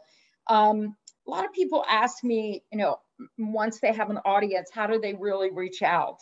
And I found there's a lot of different ways of doing it. A couple ways are add them to your mailing list and send off like an email newsletter 3 or 4 times a year. What I've found that the most successful newsletters are very brief, and letting your website do the work. So meaning that the newsletter, if you send out by email, it would just have points that would have links to your website within photographs, and also embedded in some paragraphs or references to things that are happening. And I also feel like really good newsletters that I've seen are effective in that they're not just very cold. Like they actually say hello, they say how are you, they make me feel like I'm the only person that's receiving that email from them. There's something to that. I really just want to share that for a minute, talk about that for a minute. Even if you're sending something out that's mass distributed, what I found is that if you do just simply say hello or thank you at the end, it goes a long way. And that's just like, maybe sounds really old fashioned, but it's just about being human. It's about referencing the other person on the other end of who you're reaching. And it's interesting because people have asked me, well, that's just, or said to me, that's not so professional, but what's not professional about that? That's what I ask them. Is it that you need to be cool and just have an announcement? Some people used to just send me attachments and nothing there. Well, my philosophy is if you're going to be that lazy and not say hello, just send me an attachment, why should I do the work to open it? The other thing is don't ever send attachments, because I found that people don't want to open them. And rather than them doing the work to open them, why don't you just have them go to your website so that you can lead them to your website to stay on that website. The average amount of time that people stay on a website is between 5 and 8 seconds. So you have to be able to have ways in which you can keep them there. Again, very easy navigation is going to be helpful. Cross navigation, very good organization. And then in a very friendly newsletter, to also share just enough that goes onto your website, and not so labored so that people have to keep scrolling down to find things. I've also found that newsletters are really wonderful when they're interactive, when you have some video or you click onto an image and then it goes somewhere. Those are just some thoughts to keep in mind. And then also finally having a reason to contact somebody. Very, very important. If you're just, basically saying hello and just sending a newsletter asking somebody for someone, that's probably not gonna fly. Remember, everybody, including yourself, is really busy.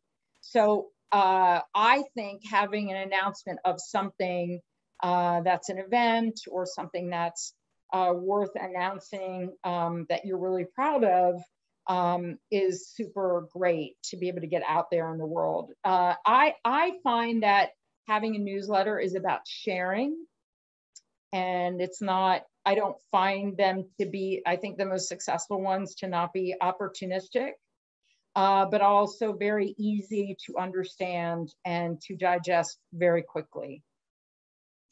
And I think another way just to start a conversation is obviously send an email or a note. I send tons of letters in the mail because I not only enjoy doing that and find it to be a nice, slow way of contacting people on their own time, but also unusual now that people don't really send things in the mail. I think it's also great when you want to be able to contact with somebody who you really appreciate and respect to show up, attend, and correspond with them. I found that just having the courage to be able to effectively say to somebody, wow, I really appreciate what you're doing here, or, you know, validation goes a long way. Like, if you really do appreciate what somebody's doing, why not tell them? I just don't understand why people don't do that enough. I think if you create a possibility or opportunity, having a reason like that is going to be really great. And then another thing I found, which is not on this list, is, which before I get to social media, is think about every platform that you have as a place of privilege. Like I do. I think of every single platform I have as a place of privilege. And I really believe in sharing those places of privilege. So every time I send a newsletter out, I try to send opportunities, whether they're on my website, which is what Patrick shared with you before, a link to resources that I've built on my website, or to share with others, which we update pretty frequently, or just special shout outs in having an opportunity to share with those many people on my mailing list. However few people that you have, the more that I think that is shared out there in the world, I think naturally people gain attention for that. And there's also the opportunity for cultural reciprocity. Important to be able to communicate on social media. Social media means social, which doesn't just mean promotion. Those of people who just do promotion, I think, could be, quote, very, I don't even know what success means. Everybody has a different definition. But I find it to be a repetitive and oftentimes difficult to keep going back to people's website, I mean, Instagram or social media, when they're really just talking about themselves constantly. Whoops, that wasn't there. Wait a minute. And I also think with social media, to follow, comment, participate, and communicate. It doesn't mean that you have to have a long conversation. It just means that you want to say hello, or wow, this is great, or push the like button. Those things are very effective. But commenting and also sharing other people's work is very important. And also sharing other people is great. So I think points of good correspondence in sustaining a creative life. I mean, I do think correspondence is a backbone of any kind of any field, really. And fundamentally, in creating that audience and community, but staying in touch with them is going to be incredibly important. I would want to just say something to everyone too, is that everybody has a different pace and time. And I think it's unfair, actually, when people when people get frustrated when they don't hear back from somebody. Ask yourself, did you send something out that would demand a answer? That's one question. Another question would be, is it time sensitive? Is it something that requires an answer for you? Probably not. And then I would ask you, what's your expectation of that person? I think artists get really disappointed when they send something out and they don't have an immediate response. And I don't think that people should necessarily be disappointed. I would ask yourself, what are you wanting out of that person? Everyone wants to connect with somebody. And, you know, one of my favorite people that I would love to have dinner with is a politician. And she is just extraordinary. Like, I would just die to well, I don't want to die. I would like to be alive to sit with her and have an amazing conversation.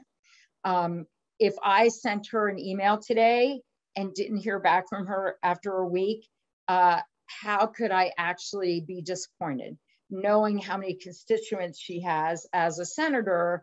And then in addition to that, how can I really realistically be disappointed if I were just to say to her, let's have dinner together. I would like to just meet with you, and not give something of a cultural reciprocity that would answer what would be good for her to be able to have an exchange. Oftentimes, I think artists ask for things without having the tiny steps that come before that ask of just even mentioning why they're reaching out and what is it about that person that they're trying to, why they're trying to connect with them, and also not necessarily wanting to connect with them just for the artist who's just for, I'm getting caught up without examples, the artist contacting somebody, let's say a gallerist, and asking that gallerist to show them, but yet not having even the steps beforehand to get to know them. And some people may say to me, well, how do you get to know somebody when you're just in a cold correspondence? Make it conversational. You can mention what they do or what you like about their program and why you're writing to them. What is it about them that makes it important for you to reach out to them at this moment? And a little bit about you and your work, and leave with an action. How do you want to follow up or suggest to follow up?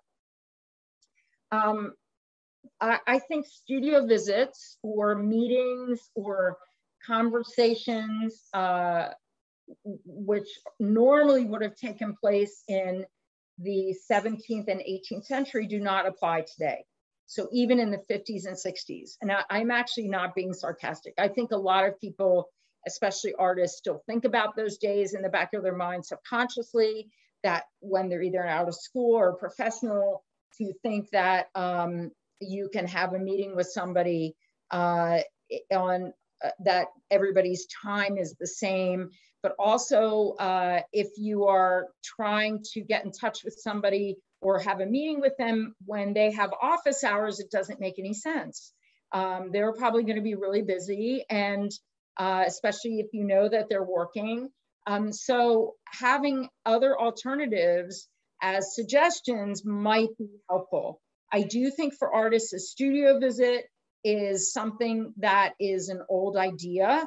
A studio visit is a very, very precious and important conversation to have. That's oftentimes, I think, rarer these days than it was back in the day, meaning that a definition of a studio visit of an artist, or having a meeting with someone who can yield an opportunity.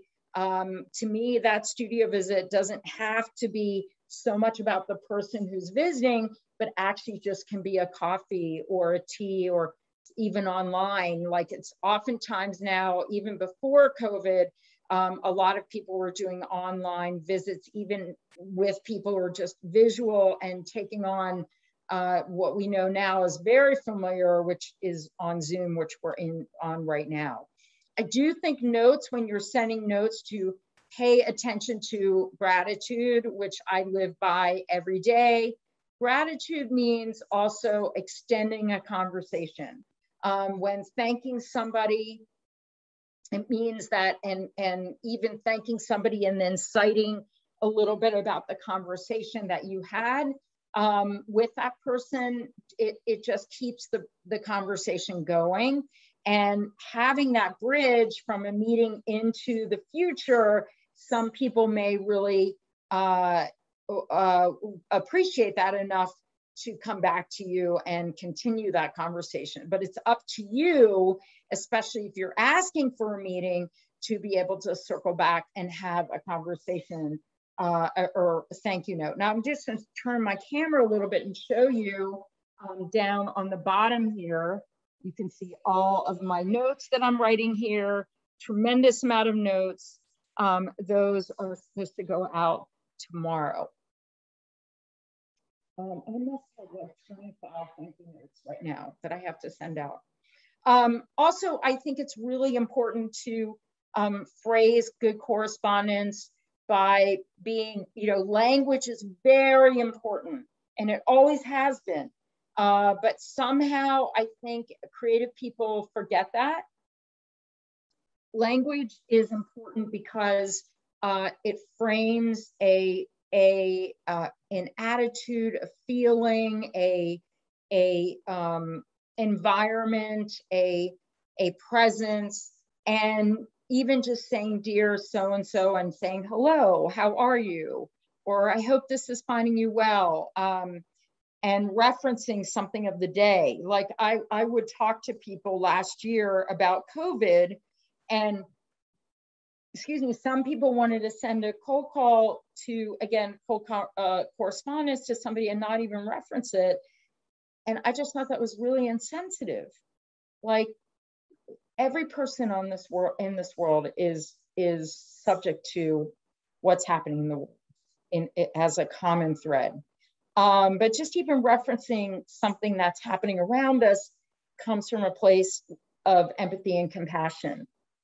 So setting up something that is sensitive to that, it lays a groundwork that we're not in the times that we've been in before, but also it's not medicinal, and the setting of a tone could be more personal enough to add layers there on top of that, because of that empathy.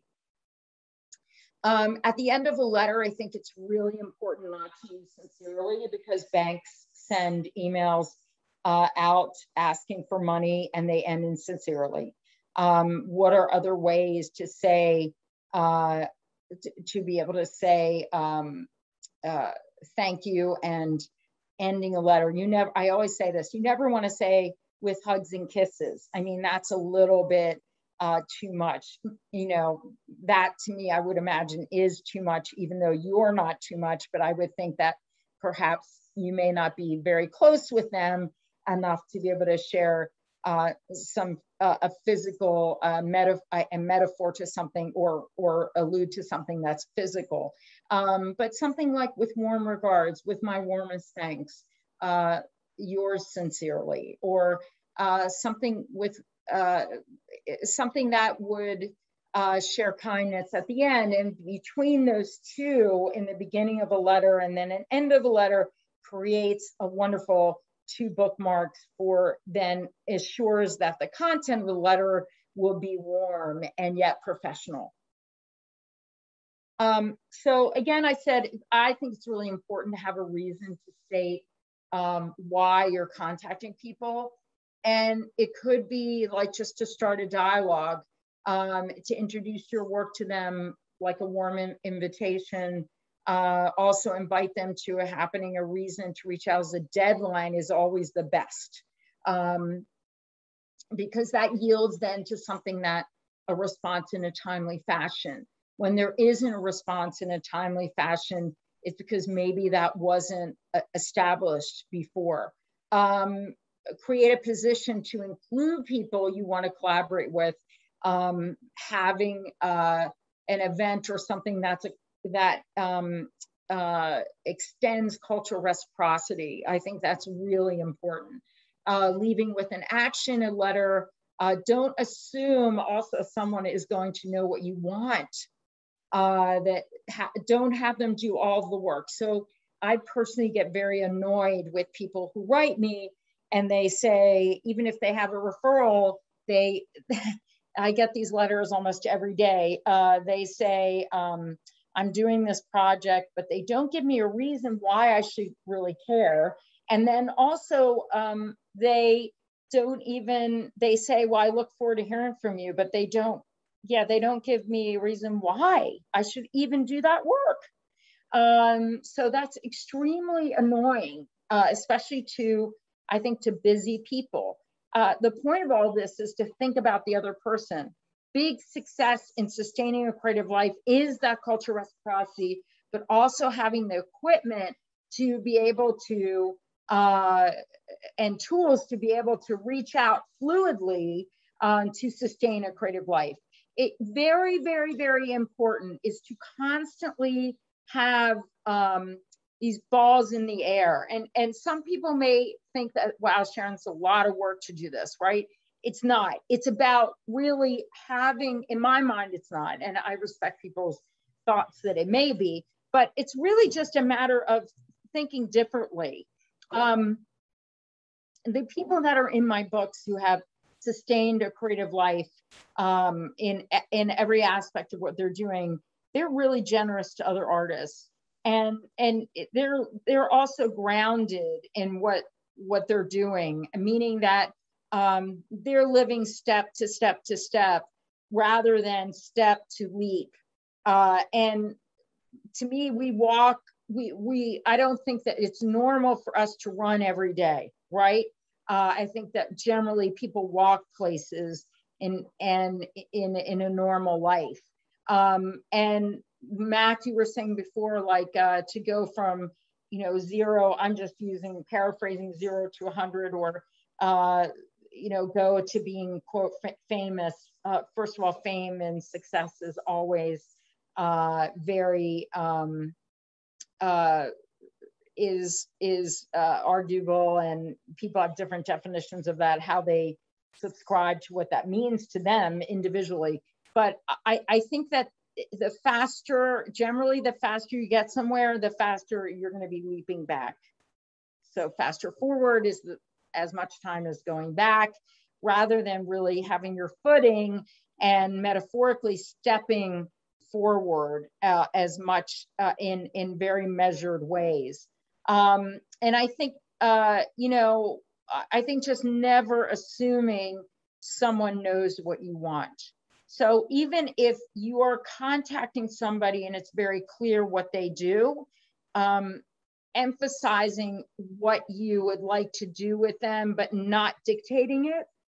Because if someone has their own business, they're going to make a decision as to what they do with you, just like you're going to make a decision as to what you do with them. So a good example would be if an artist contacted a gallery and said, I really want to show with you. That's really awesome and would be really nice to say that, but it might be to asking why. And then to me, what that means to you, but also just asking that in a cold call is jumping forward many steps. It's sort of like in dating, I really want to make love to you the first day I see you. So that sort of may not work with some people, but may work with some other people. But how do you know you're even attracted to them? So steps in the long view really make a difference. So talking about creating opportunities. So I think it's also good to create your own opportunities and not wait for them. So let's just talk about developing relationships and the best way to correspond via email.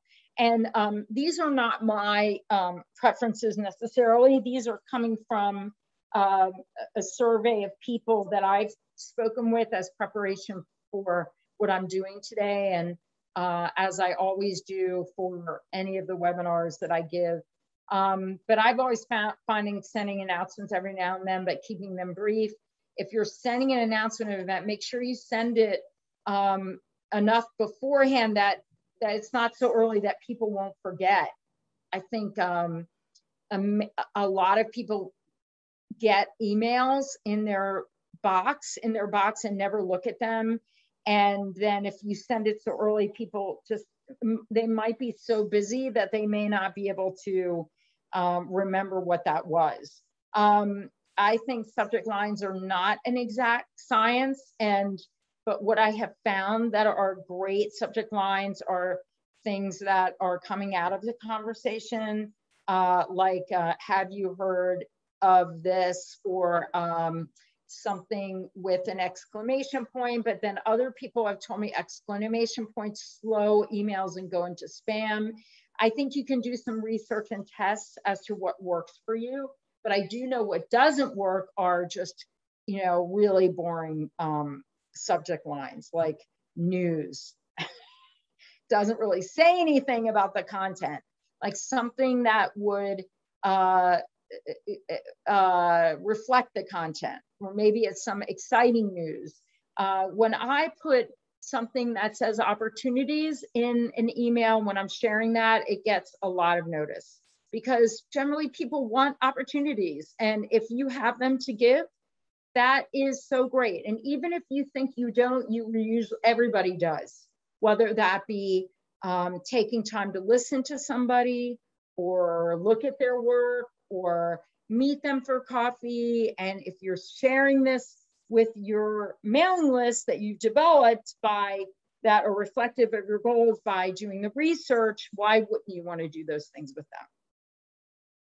Again, having a website to refer to is essential. I think it's really important to include interesting pictures in your email. People love to click on to visuals. Never use attachments because some people may not want to even open them because they're worried about something affecting your computer. That's happened to me before. And I just also think it's another step for people to do too much work.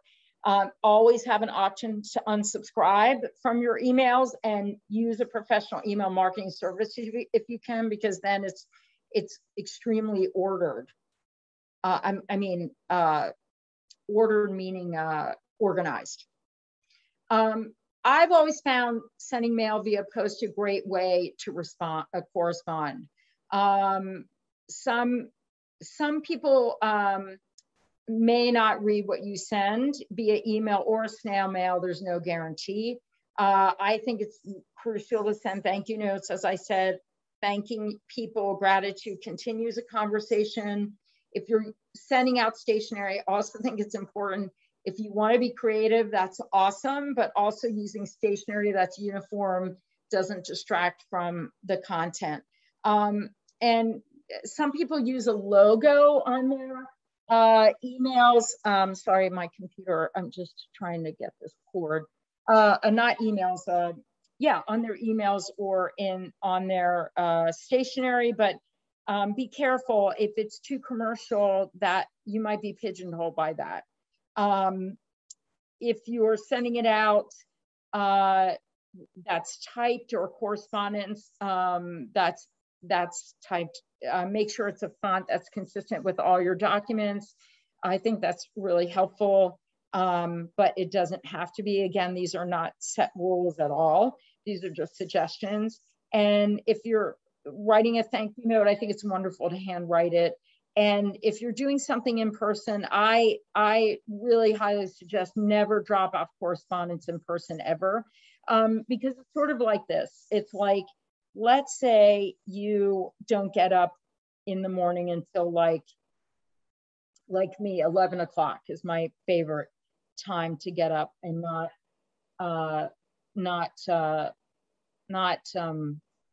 let's say 9 o'clock or 8 o'clock in the morning. But if there's I'm sorry, 1 second, please, 1 second. Somebody is at my door. 1 second, I'm sorry. This is my real life webinar here. 1 second. Vince, can you shut that door? Okay, sorry about that. So if there is, what I was saying, oh yeah, if let's say the metaphor is, sorry about that, real life is happening here. The metaphor is, let's say you don't like to get up early in the morning because you work late at night, and somebody rings your doorbell at 6 a.m. and says, here, I want you to read correspondence right now. That's what it feels like to some people. And would you open the door at 6 a.m. if you go to bed at 4 a.m. and you're working a night shift? Probably not.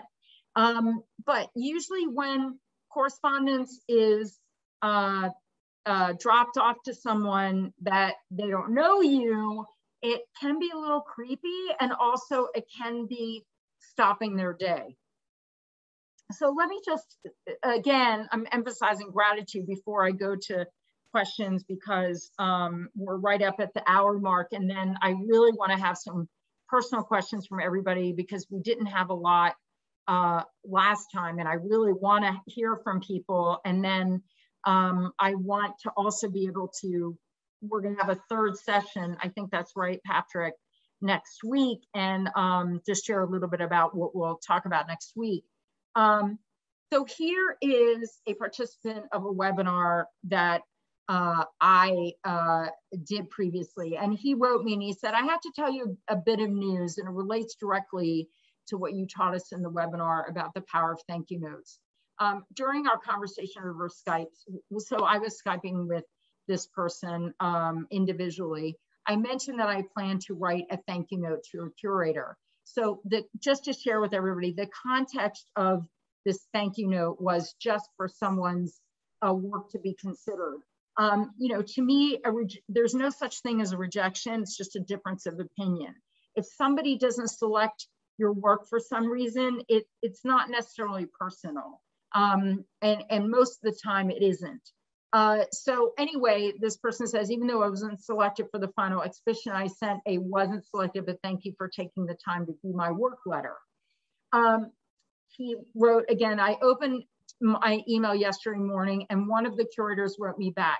To quote her, she said, "Dear Jeff, thank you for your letter, all the more appreciated because this is the first time an artist has thanked me for being shortlisted for an exhibition after not actually being chosen at the end. Thank you for being so generous of spirit." And she's no ordinary curator, fresh out of grad school. This is coming from the director of the National Portrait Gallery and Smithsonian.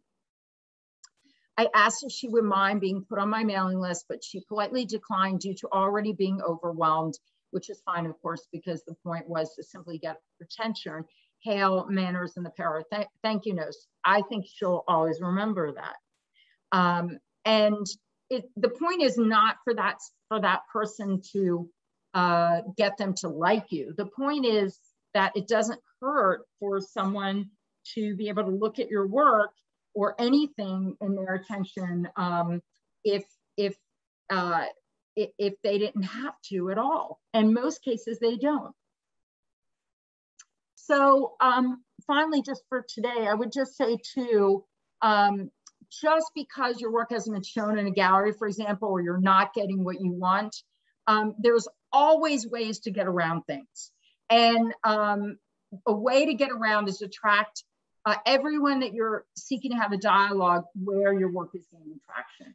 So if you sit idle and just wait, it may not happen. And if you put yourself out there in untraditional formats, use it as an opportunity to share with others and to bring people to your work to create discourse. So what I mean by that is, let's say you're looking for a job and but there's all different jobs out there, but you're only seeking something that's from a point of view of your primary focus. Well, what about all the other talents and skills that you have?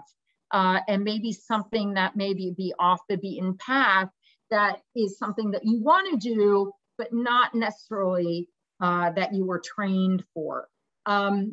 This is very, very important.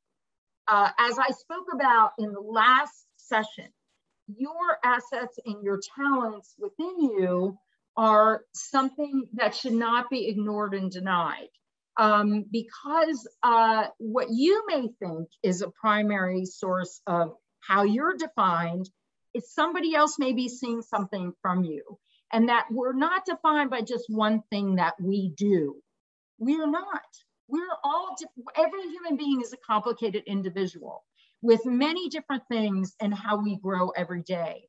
And I think sometimes the people who go after things in the world only put themselves in one place where I don't think one individual is one thing, honestly. So that gets back to what your priorities are. And when I talked about goals before and the many different diverse places that and people that you want to work with that mirror your wishes and what you want to explore and how you share your time. What is attractive to many is good work, events, and opportunities for engagement, and you can create that all. And being able to share them via social media is also a fantastic way to share and engage with others. So those are roundabout rather than going through the front door. I always say this too, is that if you're waiting to get in the front door, by the time that, let's say you get out of the line and you start to go, let's think about it this way. A good metaphor is, if you're in a department store and there's cashiers on either end, but most people are at the front and they don't realize they're cashiers in the back. So you're waiting in the front and you're trying to get through that door out the front door to pay for what you're want to buy today. Well, if you take the chance and travel through the store, and by the time you get to the end, you've also noticed other things that you may want to buy or experience that you pick up along the way. And sure enough, there's no line and you got through the back door. Another metaphor is if you're waiting in the front door, but if you go around the building, you may get to know a lot more about the building and the people inside the building if you look through the windows. And then by the time you get to the back door, you're quietly getting in. Does it really matter how you get into the door? Probably not. So one good way of thinking about it too is that persistence, I think, in growing each time that you may not get in that front door, and thinking about all the other things that talents that you have, and not caring about what people think in getting the front door or the back door, because people don't remember that either, but it doesn't matter anyway what people think in that regard. Then you have a much better odds of getting through there if you really believe that an organization, et cetera, is important for you to connect with. So what does anybody have any thoughts or questions about these things that I went over today? I just had a question about how the email list. How do you go about, like, I have a very small email list because I've not really sort of jumped to, you know, how now it's all about Instagram or adding, but the emails are what's important, right? So should one have that on one's website?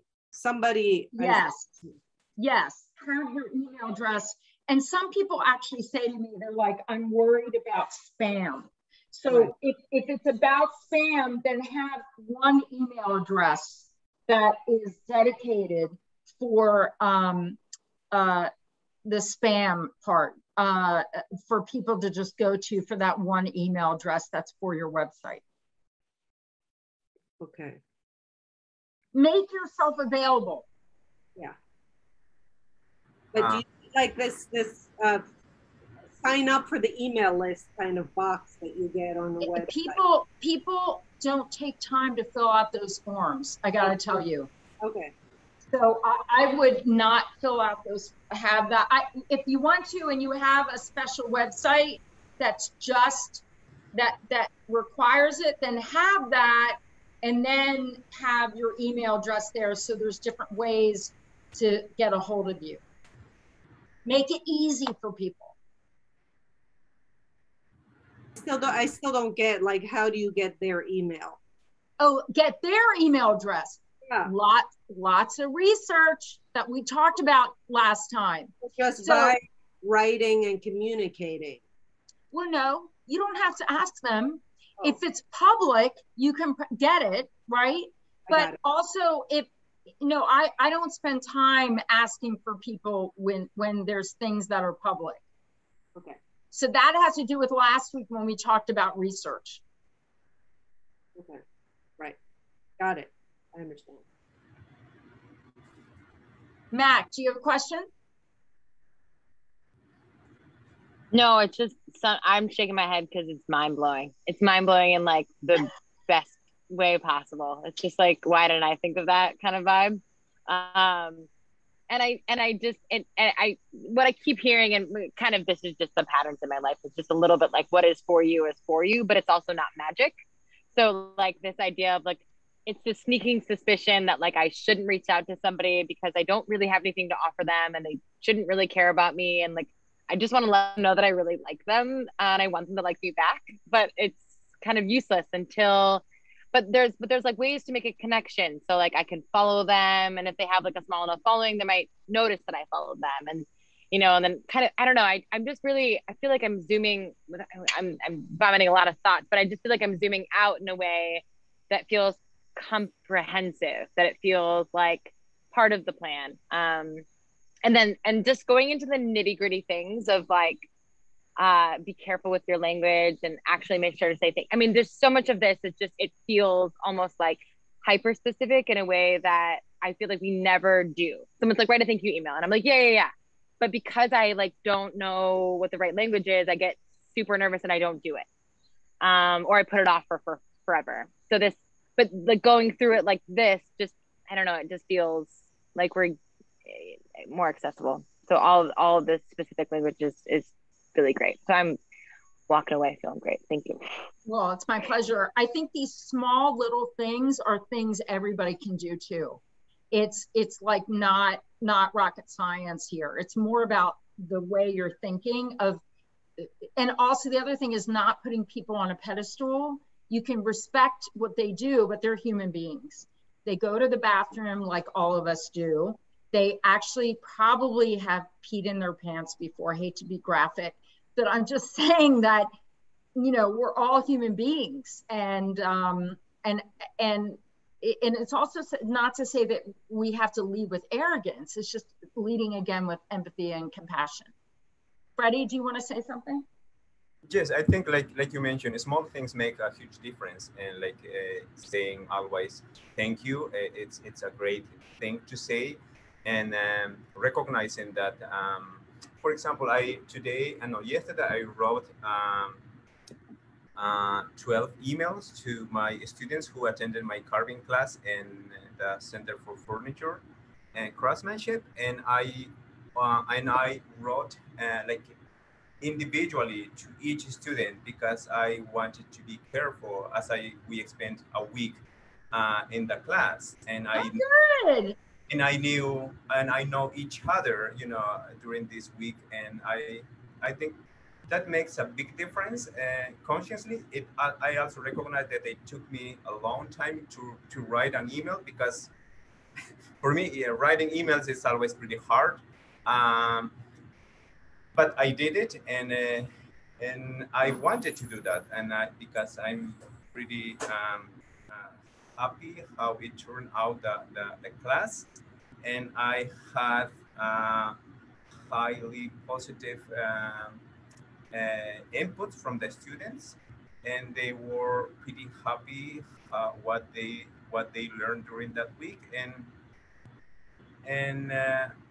actually I'm pretty happy that they want me next year to teach again there, because I think, you know, being sincere and being you know, like those small details make a huge difference. And I think sorry to interrupt. I would just say, Freddie, thank you for sharing that and how wonderful that is. But it just makes sense because most conversations that are, I think, and developments are relationship based, and especially in the arts. Taking those steps to move forward is, however slow or the pace that it may be, usually that investment is paid off. Now, people may say, well, I'm in a hurry to get somewhere and I need to make some money. Well, then you should get a job right away. Everybody has to make money. That's a given. It may not be the right job in the moment, and everybody has their own power to select what kind of job that they can choose in where they're going. But I also think the other thing to really think about is that how do you build that community and in numbers? And if you take that time to do that research and investigate and reach out in these slow ways, you never know what's going to come forward. Yeah, exactly. May not be your timing, but it may, depending on how many people you go after, or not after, but connect with is better. You never know who's going to come forward when. Yeah, exactly. And I'm not sure if that's a coincidence, but after having those nice comments from the students and also having a new carving class for next year, yesterday also I received great news from the Anderson Ranch Art Center, and they also asked me to teach another carving class. Oh, good! Congratulations! much. And I think, like you said, in a slow pace, it's coming, things, thankfully, and like I like to say when I'm interacting with artists in the community, and Patrick, he knows pretty well that it's like sharing, sincerely what I know and the expertise that I have. It's I think my students have been appreciated, and also the staff, the other instructors at the school, they also appreciated that, and I think that makes, like you said, the small detail, it's pretty important, and I Thank you. Thank you. Congratulations. It's awesome. Thank you so much. Thank you so much. My pleasure. Sheila, Mary Beth, any comments or questions? I was just, yeah. Go ahead, Sheila. No, go ahead. Go ahead. I was just so comforted to know that I can have my own list. I don't have to please the whole world. Yeah, absolutely. Absolutely. And also, I was comforted to know that other people have this problem of sometimes people don't answer me back. Right. And to just stay cool about it. Yeah, or to be careful what I've actually said if I've asked for an answer. That was very helpful. Thank you. Or Mary Beth, can you just mute? Oh, thanks. I'm just going to say, Mary Beth, that everybody has their own time, and people respond to things like, I'm just going to share with you all. I get a ton of emails every day. I responded to one that someone wrote me a year ago. And it's because it didn't have a deadline, and I could respond a year after. Now, I apologize for how long I took, but that's just one example. People are busy. Hopefully you'll get an answer not a year after. But anyway, next week, I just want to share with everyone, I'm going to go over more mechanics and also just even financially how people can make opportunities to yield success, and how DIY, what opportunities can be there that may be hidden. But some work I think for everyone to do is to figure out, what those assets are that you have that may be hidden that you haven't thought about. Like taking, again, a list of now not just goals or venues to be able to show your work or people to work with, but also what the other things that are not so obvious that you love to do, and who you are, that may be good information applies to your talents to other people and other communities. And I think that's a wrap, Patrick. All right, well, I want to thank you all for joining us this evening for the second session of Mechanics for Sustaining a Creative Life with Sharon Louden.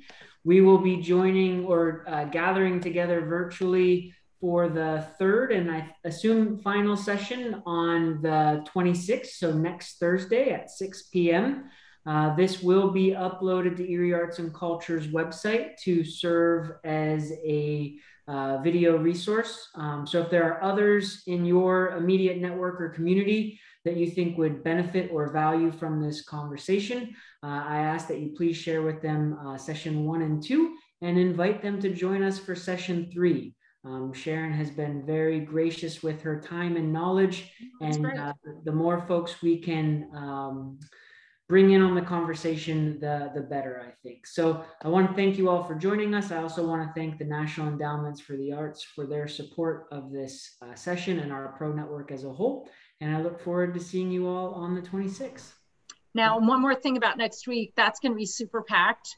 So if you can bring your questions too, after you've digested all of this, and from the first one, the last one will be a lot. It will be like a lot. I may even go much longer if people would like for me to. So I'm happy to answer any questions you have. And if you want to shoot me an email, I'm super busy this week just because it's my last week at Chautauqua, but I'm super happy to answer any questions. It might take me a few days, but happy, just tell me who you are. So some weird people contact me at times, and I won't write them back right away, but I always write people back. Thank you so much, Sharon, for your time. Thank you. Thank you all so much. And thank you, Patrick, for having me. And thank you for everybody in Erie. And thank you for the NEA and everybody who sponsors this. So thank you so much. All right. Have a good evening, everybody. You too. Bye-bye. I'm looking forward to having a partnership with, oh, let me just press this, Erie Arts and Culture, and continuing to foster relationships and to do as much as I can to help other artists, which I so think is an honor and a privilege. Yeah, I'm very much excited about this growing relationship. So I want to thank everybody for joining us this evening for our third session with Sharon Louden. For those of us who are returning, as well as those who are new, I want to thank you for being with us this evening. My name is Patrick Fisher. I am the Executive Director of Erie Arts and Culture. We are the regional arts agency serving Northwestern Pennsylvania, 6 counties in total. We are located in the city of Erie and Erie County, but we serve counties Erie, Warren, Crawford, Mercer, Venango, and Lawrence. We serve 4 primary roles in our community. We are a capacity builder for the individuals and organizations that compose the creative and cultural sector. We fund and advocate for arts and lifelong learning. We work to preserve and promote diverse cultures. And lastly, we're a placemaker and a placekeeper by working with others to implement people and place-based design strategies and development strategies. The Pro Network is our attempt to provide artists in our region with access to professional development resources and opportunities so that they are more equipped to succeed in whatever way they define success for themselves and scale their careers. These webinars are funded in part by the National Endowment for the Arts through their Artworks grant program. And again, I want to thank Sharon not only for joining us this evening, but being so generous with her time and participating and leading 2 previous sessions, again, which you can find through Erie Arts and Culture's blog. Sharon Louden is an artist, educator, advocate for artists, editor of the Living and Sustaining a Creative Life series of books, and the artistic director of the Chautauqua Visual Arts program at the Chautauqua Institution. She graduated with a BFA from the School of the Art Institute of Chicago and an MFA from Yale University School of Art. Her work has been exhibited in numerous venues, including the Aldrich Contemporary Art Museum, the Drawing Center, Carnegie Mellon University, Wiseman Art Museum, National Gallery of Art, Birmingham Museum of Art, Weatherspoon Art Museum, and the Kemper Museum of Contemporary Art. And again, I want to thank Sharon for joining us this evening. I need to make you co-host so that you're able to share your screen this evening. And Sharon, with that, I'm going to mute myself and hand it over to you. Thank you. I'm going to now share my screen. And let's go to, let's see, whoops, admit. One second. All right. Share screen, and we're going to go to this PowerPoint.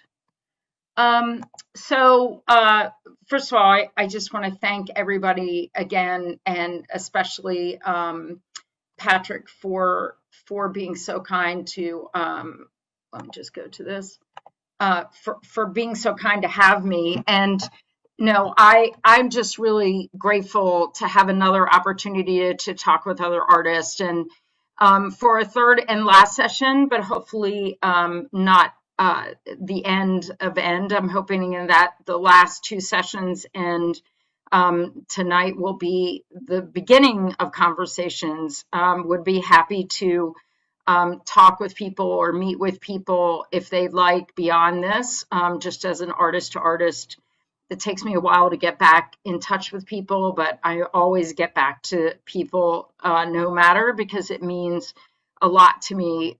Community is definitely key. And I think that especially for a small community like Erie and also Chautauqua, if you see in the background there, that is Chautauqua School of Art. That is part of Chautauqua Visual Arts, which is a whole umbrella, including Chautauqua School of Art residency program, which is a program that's intergenerational. Last summer, we had ages 22 to 62, a very diverse community of all different people from all different places and all different education levels. We don't have anyone who we don't have any education requirements for it either. So we actually don't care if you went to college. We're happy for you, but we don't judge by that. We sincerely judge just by the application as well as the work that's being sent to us.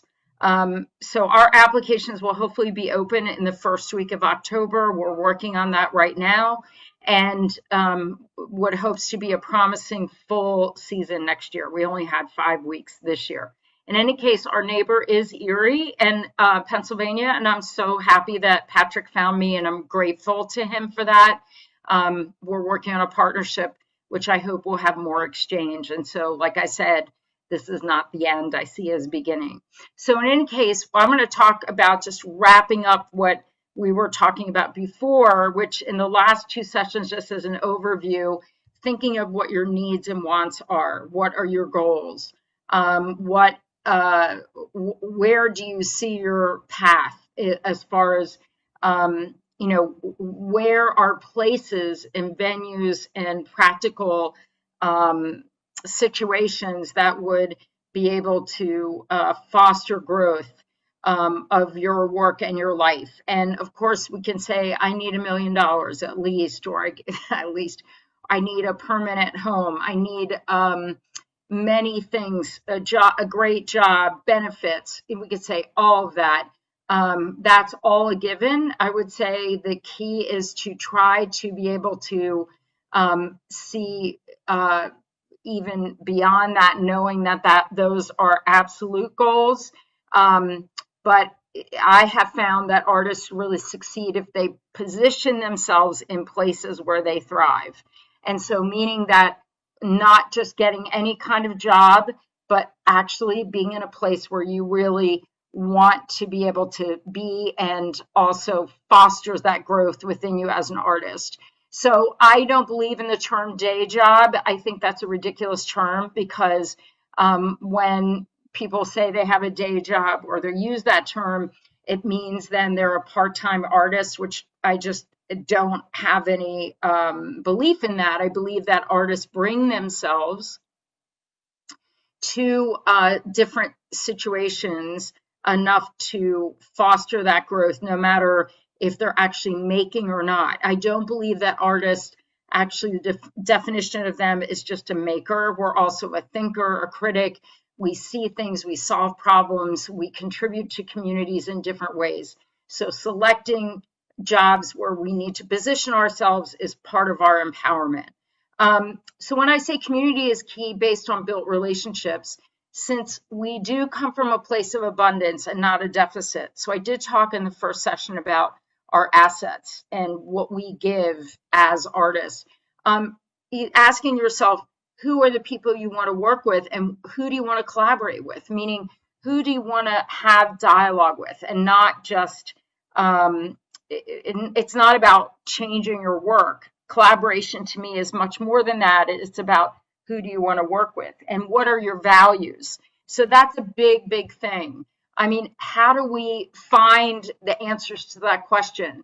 We look into our work, we match with what our needs and wants are, which we talked about in the first session, and feeling free that we can take a leap of faith like we do in our lives, in our studios.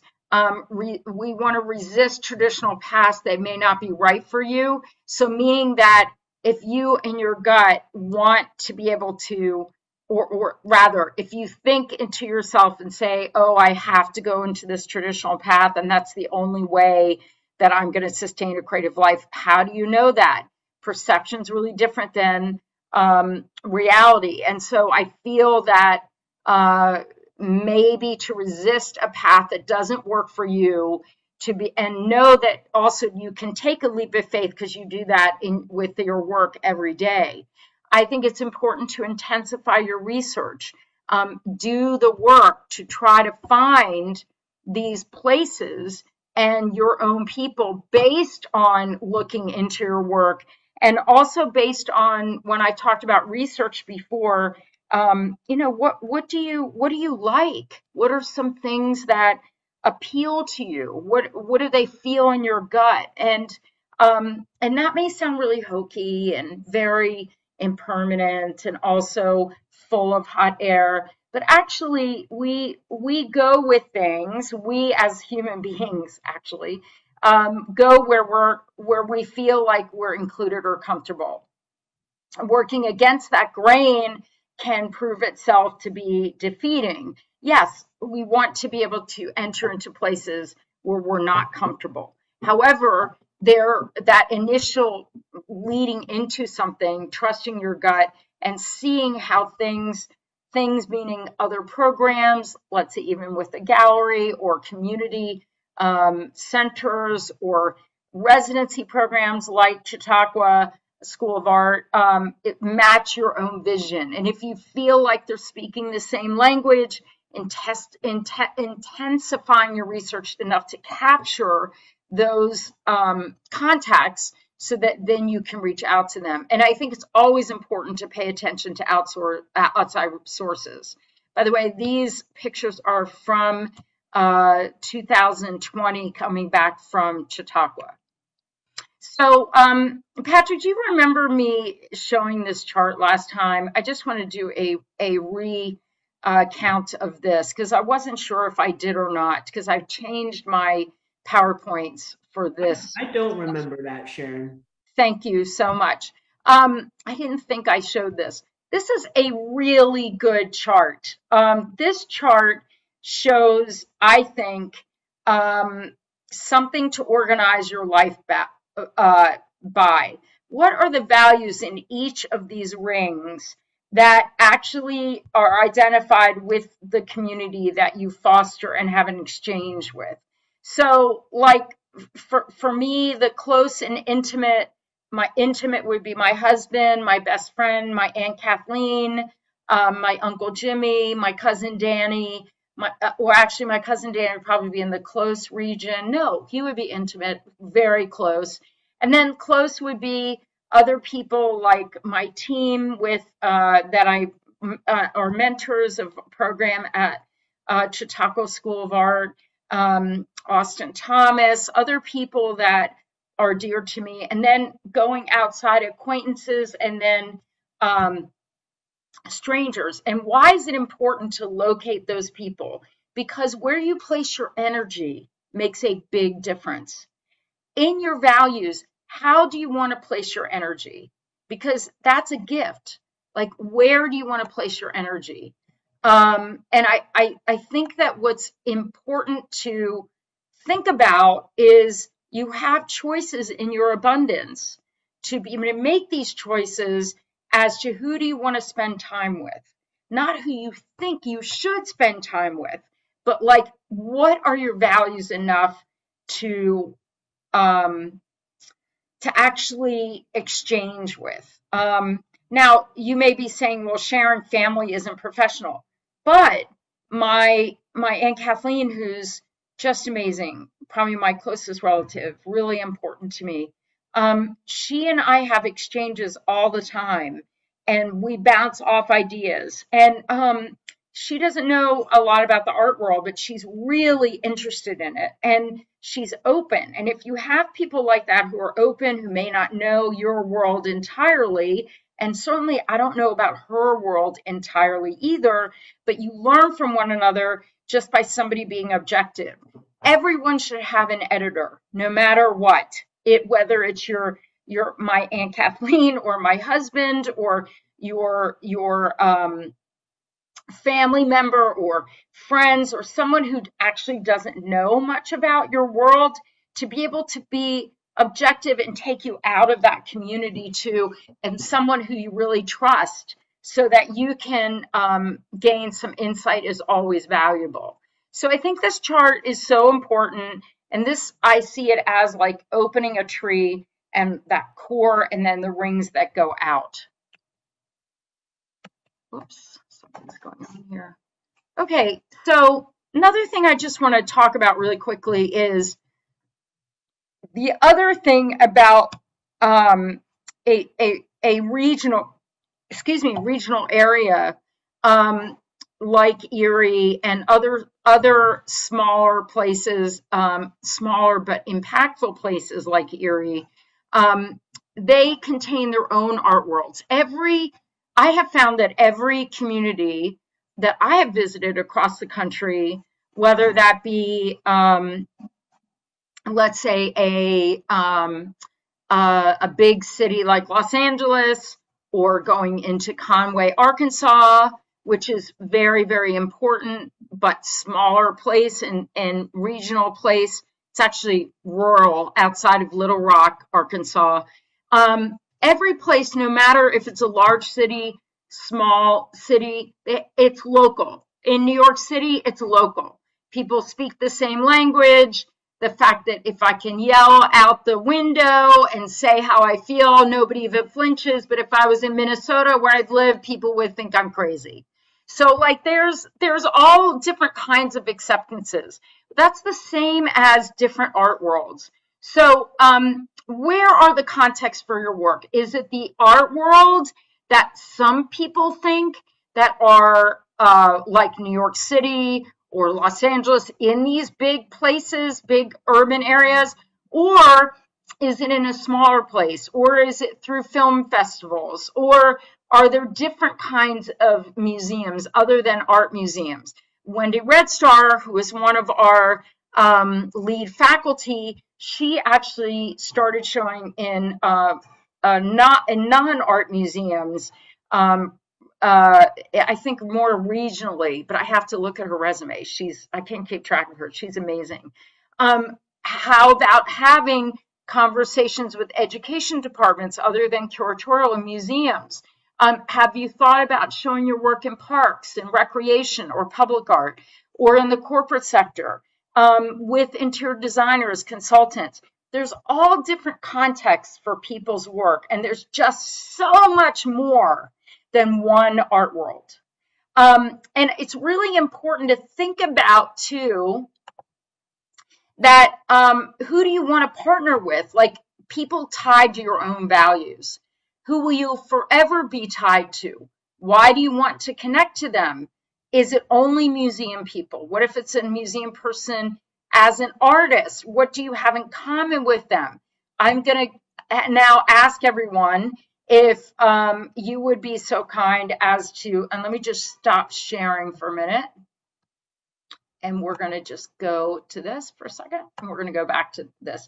Okay, so I'm going to ask everyone to answer this question. Okay, let's say the National Rifle Association, and I've given this question now a lot in the last year. Let's say because of COVID too, because we're in a different, I think a lot of artists are in a different mentality too. Let's say that the National Rifle Association, which is located all over the country, but has their hubs in different places, and they have a factory, a gun making factory that is outside of Grinnell, Iowa, that I have visited. Let's say they wanted to hire you and give you $1 million to do a commission for the corporation, for the organization. Would you do it? There's no or wrong answer. So tell me what you think. This is based on your values. Patrick, would you do it? You know, I'm only an arts administrator, not an artist. So I don't have to, I don't know. I've never thought of myself in those terms, but I do think that that's a really important question to ask yourself, which for me, when I think of my role as an arts administrator, when I talk to others about these similar dilemmas, it's usually what's your non-negotiables, right? What are the things as you approach opportunities that you are unwilling to budge on and negotiate on? Once you put that $1 million beside it, though, a lot of things might change for certain folks, especially given like we don't know what someone's live situation is, et cetera. But it does look like Nate's raising his hand. Nate, go ahead, and thank you, Patrick. Thanks for chiming in. Nate, you had a question or had a response? Yeah, kind of a response. I, I think Patrick a little bit said what I was thinking about saying. Um, in the United States, we don't really have like basic human rights, like to a home and food and to clothing and freezing weather, for example. We don't have those as basic human rights. So some artists are very desperate. They're very desperate. And it's a life or death situation, whether they have money or not. If we had basic human rights, everybody was guaranteed food, clothing, shelter. If those things were guaranteed and we had basic human rights, it wouldn't be that, you wouldn't have the desperation mode. But in desperation mode, people will sacrifice other people for themselves because they're desperate. So, someone needs to have a home, food, and clothing. And if a couple people die from the gun use, well, I'm desperate. I don't want to die. I'm willing to sacrifice some other people so that I can live. It's kind of with the war mentality too that we have right now with Afghanistan. We're going to kill these people before they kill us, type of thing. So because we don't have basic human rights in the United States, we have desperate situations. People are willing to make sacrifices of their morals in order to survive. Okay, that's one comment. What else? Thank you, Nate. What else? Anybody else want to dive in on this? It's about, what do you say, $1 million to do an artwork for them? Yes. Well, yeah, no, I don't think I could. Okay.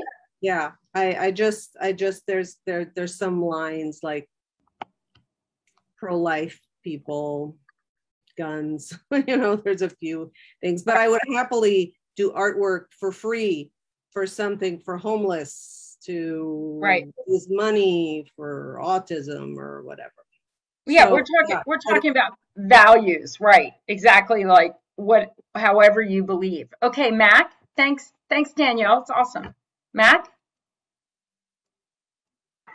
Yeah, no, I just want to say that maybe I don't know all the information, right? Like, like probably my first instinct is like, no, but is it really unrestricted? Can I really do whatever I want with it? Can I make art sort of against the things and in favor of the things I believe in? I mean, we have examples of that in history where these big social justice waves happen, and then these big corporations are like, oh yeah, and then we'll invite someone to make a mural, and they'll make a mural that is like anti-capitalist, and then they'll try to stop it, but they won't be able to because it's sort of already happening. So I just feel like there might be some more information before I turn it down. I believe we call that research, Sharon. A little more research. Yes, Matt. That's cool. But I'm wiggling here. I'm wiggling. Okay. Anybody else? Abby, do you have a thought? I mean, I feel like, yeah, I'm kind of on the Mac train. $1 million is a lot of money, and it depends what the specifics are, like what I need to provide, how much control I have over what I'm doing, what I'm giving. I mean, $1 million would make it like so that I would never have to worry about money again, ever, and I could do my art 100% freely on a personal level. And I think it would take a lot. I would have to like really suss it out before I would make my decision. Well, it's interesting. Anybody else have any thoughts before I comment?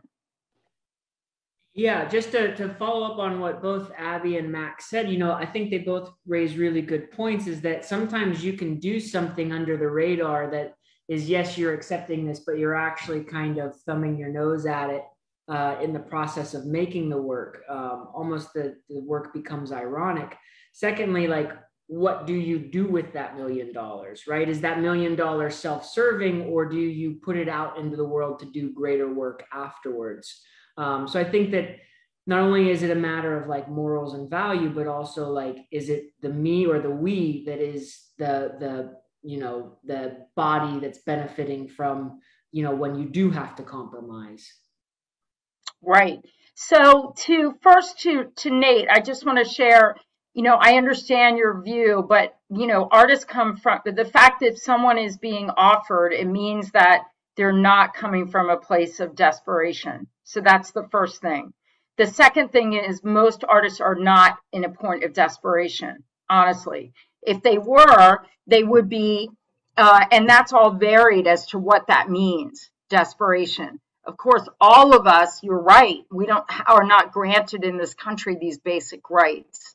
But the thing is, and to everybody else, when you are making a deal, and I'm not going to say with the devil or an angel, but with anyone who you're working with, you are then associated with that organization, no matter what.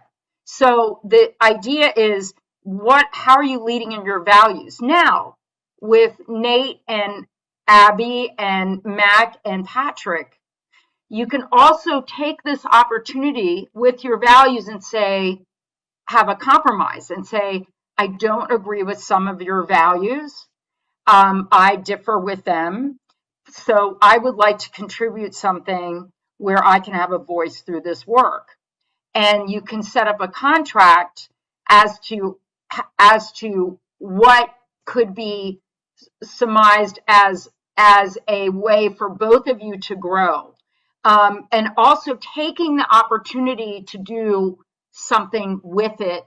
The other thing you could do is, for example, somebody just dropped out. For example, Danielle, you could take it and then give all the money to ACLU or something, where it was public, where you would put the money somewhere. The other option you could do, there's many options, but the other thing I would say is, in thinking about your values, is how you want to project that commission. Because if it's with a large organization, which is not unheard of, I'm sure that they have commissioned people before. I can't imagine that they can't, but they haven't, because many major organizations have. It's this exercise in talking about it is to sink into your values and say, what would I do with this? How can I structure this? And then Abby and Mac, no matter if you're doing the research or not, it gets down to your values, period. So, to me, every artist has the opportunity to negotiate. And because if someone's offered that, first of all, even if they weren't offered it, we all have abundance as human beings. And Nate, I totally get what you're saying. But to be in a place of desperation, even to say to ourselves, that's a very vulnerable place.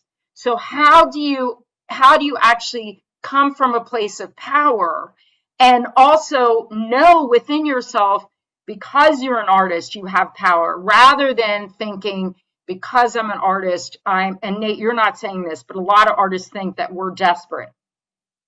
So I always say too, if you're living in New York City, and like I am, I'm in Queens now in my house. Actually, I'm not at Chautauqua. That was taken this summer, but I was just there 2 days ago, or a day and a half ago.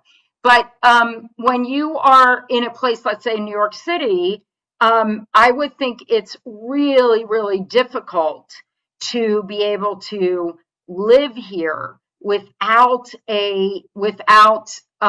basic needs, because it's so expensive to live in the city.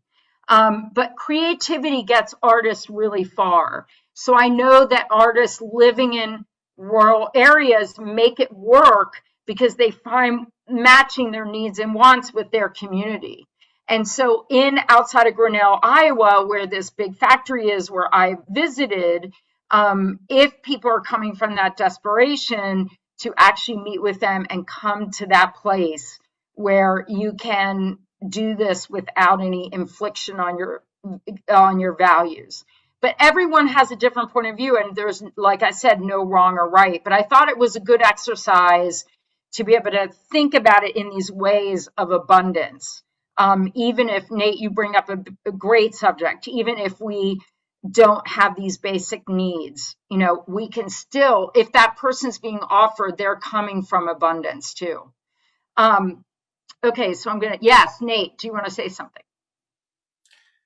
Yeah. I was just going to say, I think that there's a variety of different artists. I think that there's some artists that Right. are, independently wealthy and are billionaires, and they're going to have one kind of mindset. And then there Right. are people who are artistic that are in poverty. I wouldn't discount the fact that there are artistic people in poverty.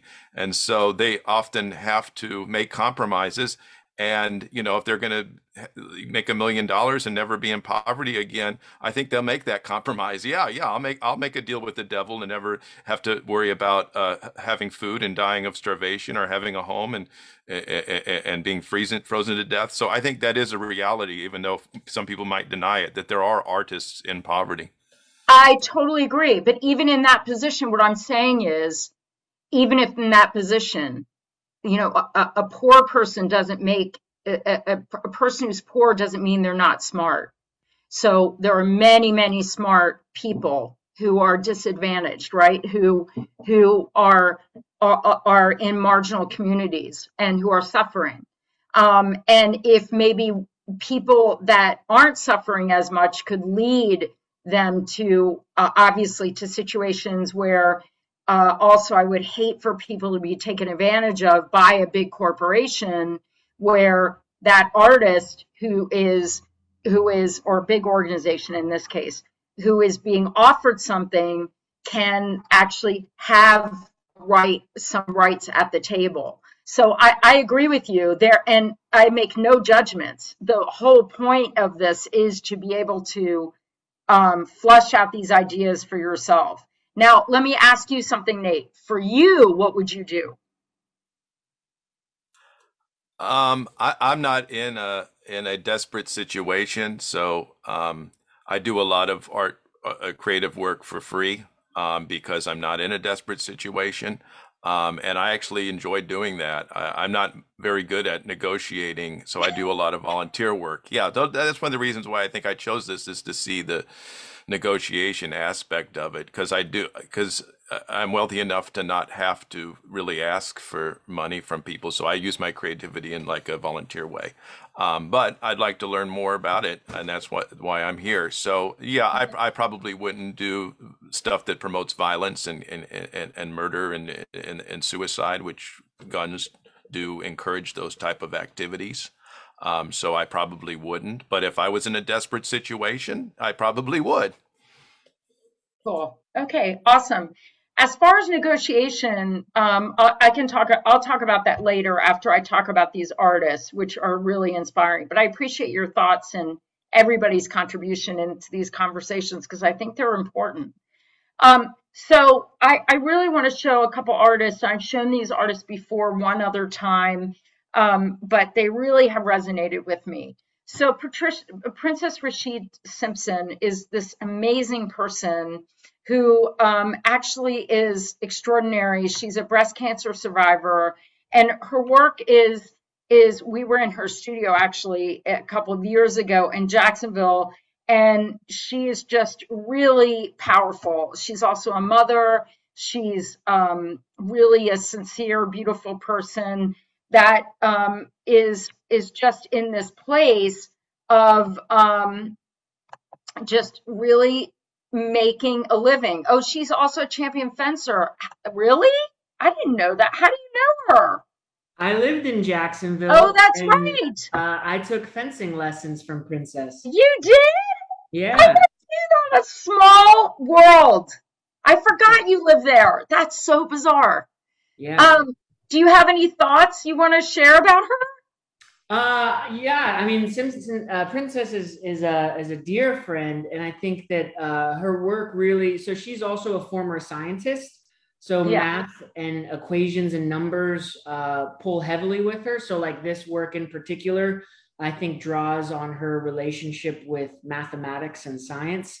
And I think she's incredibly thoughtful about her work. And I think her work has she tends to work in 3 or 4 different series. One being these abacus series, another being the she has a few others that she works in, the minimal abstract works that you showed previously. But I think she's always incredibly intentional and I think she's just absolutely fantastic. But I think she draws on her lived experiences very heavily in the work that she makes.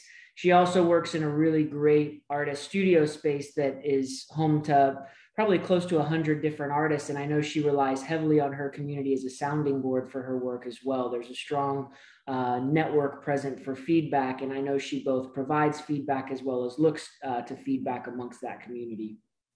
I love that. I mean, what are the odds? I have completely forgotten. I mean, this is just unbelievable. What are the odds that oh my God, amazing. Well, I'm glad you can comment. I mean, I'm trying to pull up this video of her to share with everyone, because we interviewed her actually at during a book tour that we did and visit to Jacksonville, and I can't seem to pull it up, but I'll try to do that during the Q&A. Thank you for your comment. Fencing, I have to call her and talk to her about that. That's amazing. Another person that I would really look at is Camilla Ferdowsi Klein, who's now in Nashville. She used to be in New York City. She was originally, she's from Iran, and her family came to Nashville, actually.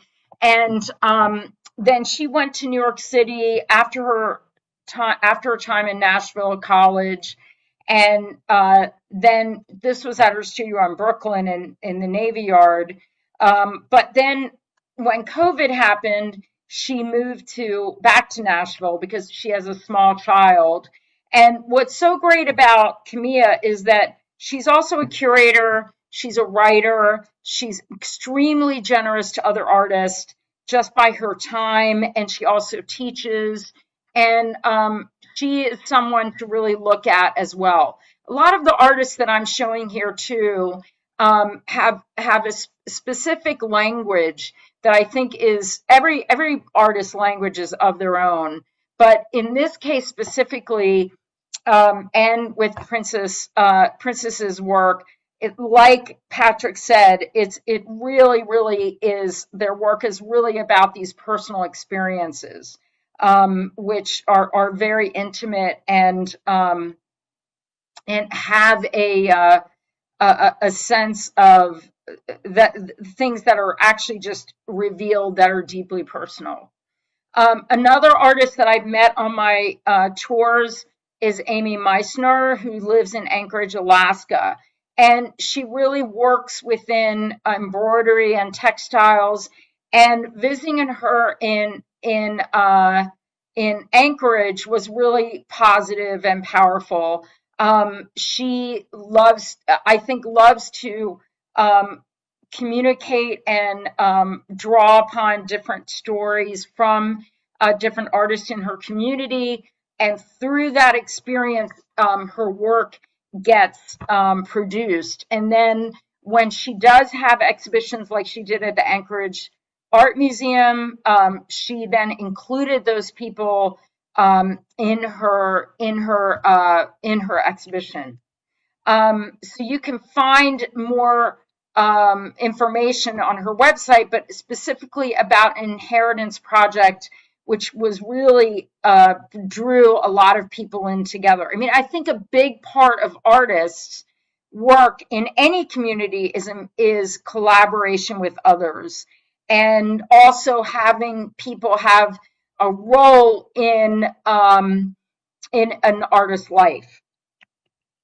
And so you can see some of her work here. This was the pictures I took when I saw her in Anchorage in 2000. When was that? 18, I think it was. So I would love to reiterate the challenge that what I mentioned earlier was in making a list of goals. But here, I would also make a list of your values, your needs and wants, and what you can give, and what context you want for the work and why. Research who you want to connect with, and select a few people you wish to realistically connect with. I would say, at the end of this, would be great to hear who are some of the people you want to connect with.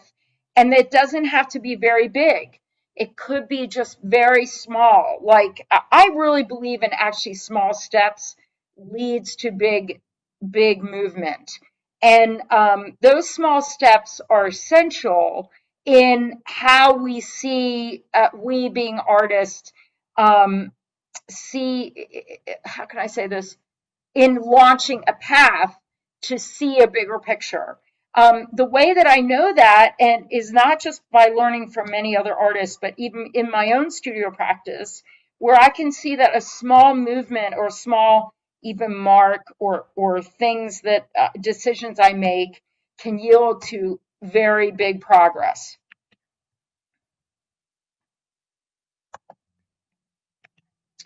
So I would love to continue to work with everyone. And if you wanted to, I could even next week with anyone who wants to independently talk about Jean Shin's work. And there is a thing called the Mighty Network. And so what I wanted to share with everyone is also, just to get out of this for a second, so I work for Creative Capital, which is this wonderful organization that actually I do have these workshops regularly for Creative Capital. And the next time I have a big workshop with Creative Capital will be in the spring. And there is a community there called the Mighty Network. And what is great about that network is that once you're in the Creative Capital workshop, and the workshops are 4 sessions, $25 each. I don't make any money on these things, and that doesn't matter to me. Like Nate, I also volunteer my time for my community to give to others.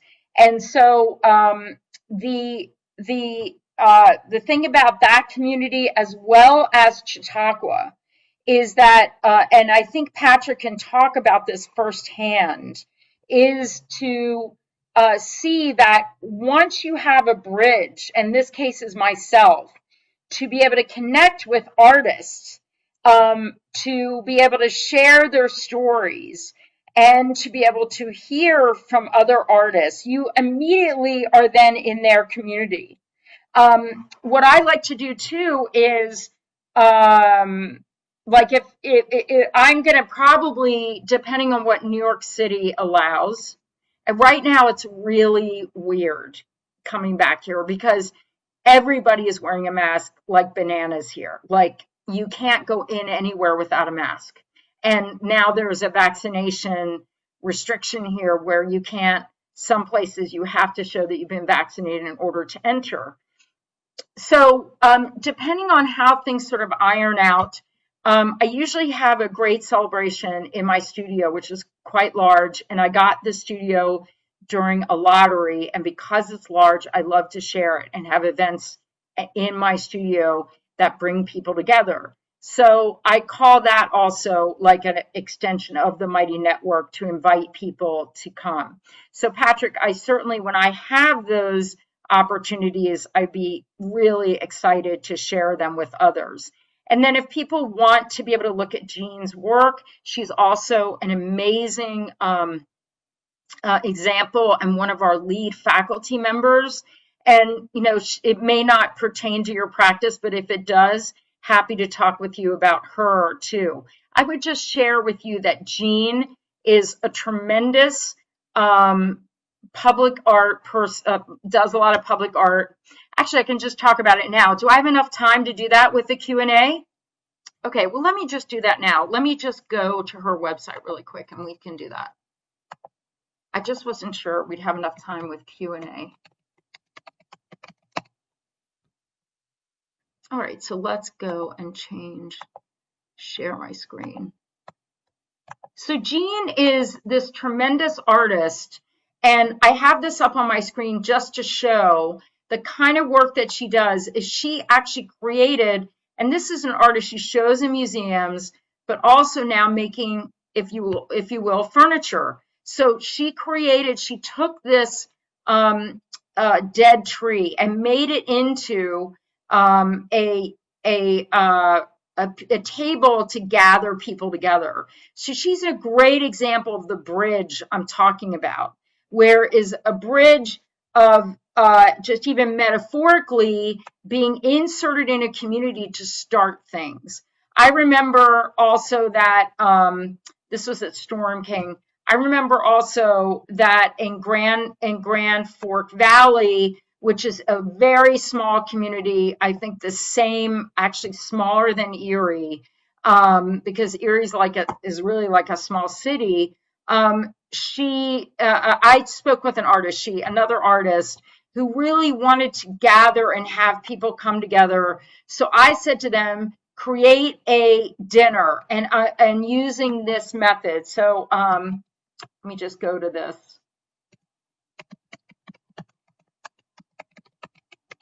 Has anybody ever heard of the term a Jeffersonian dinner? No matter how much you don't like Jefferson for many obvious reasons, one thing that you can do, one thing that he did very well, was create Jeffersonian dinners, having one conversation, creating a topic, providing food, or bringing people together, and having some rules and progression of the evening that would basically pull people together that are all like-minded. If you're in the same place, you are probably like-minded, just to start.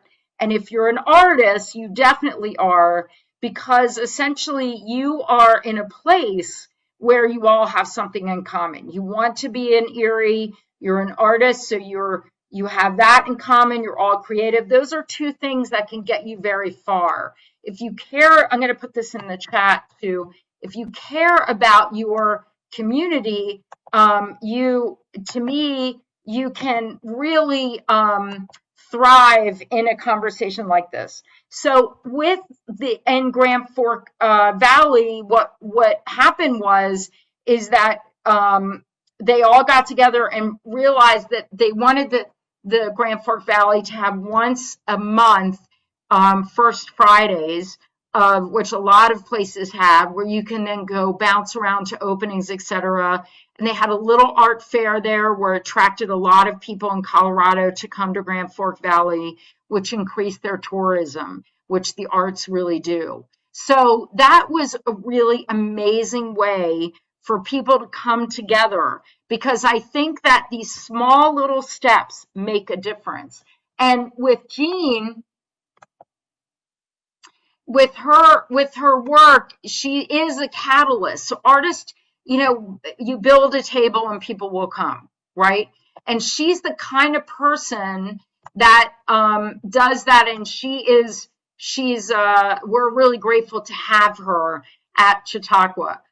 Even though her work is in the Museum of Modern Art and she's gotten all these grants, etc., she is really a very, very grounded person in the kind of things that she does. So that's what I wanted to share about Jean Shin. I have many, many other examples. About negotiation, back to Nate, I would just say that the mindset for an artist, when you really have those things in place where you know what you need and want, and you can bounce ideas off of people, and even if most artists are never even think about it, they just go right on a trajectory where they think they can be, quote, successful, even though success is different for every person. Once they know a little bit towards that is fuel for that negotiation. Because clearly if it goes against not only your values, but things that you don't find are going to be necessary for you in your life, no matter what's being offered. You have more leverage for that kind of negotiation. Okay, I'd love to some questions, and then anything that anybody would want to offer in this. I really would love, I love the conversation, that question of if you would do the commission. I thought it was very telling.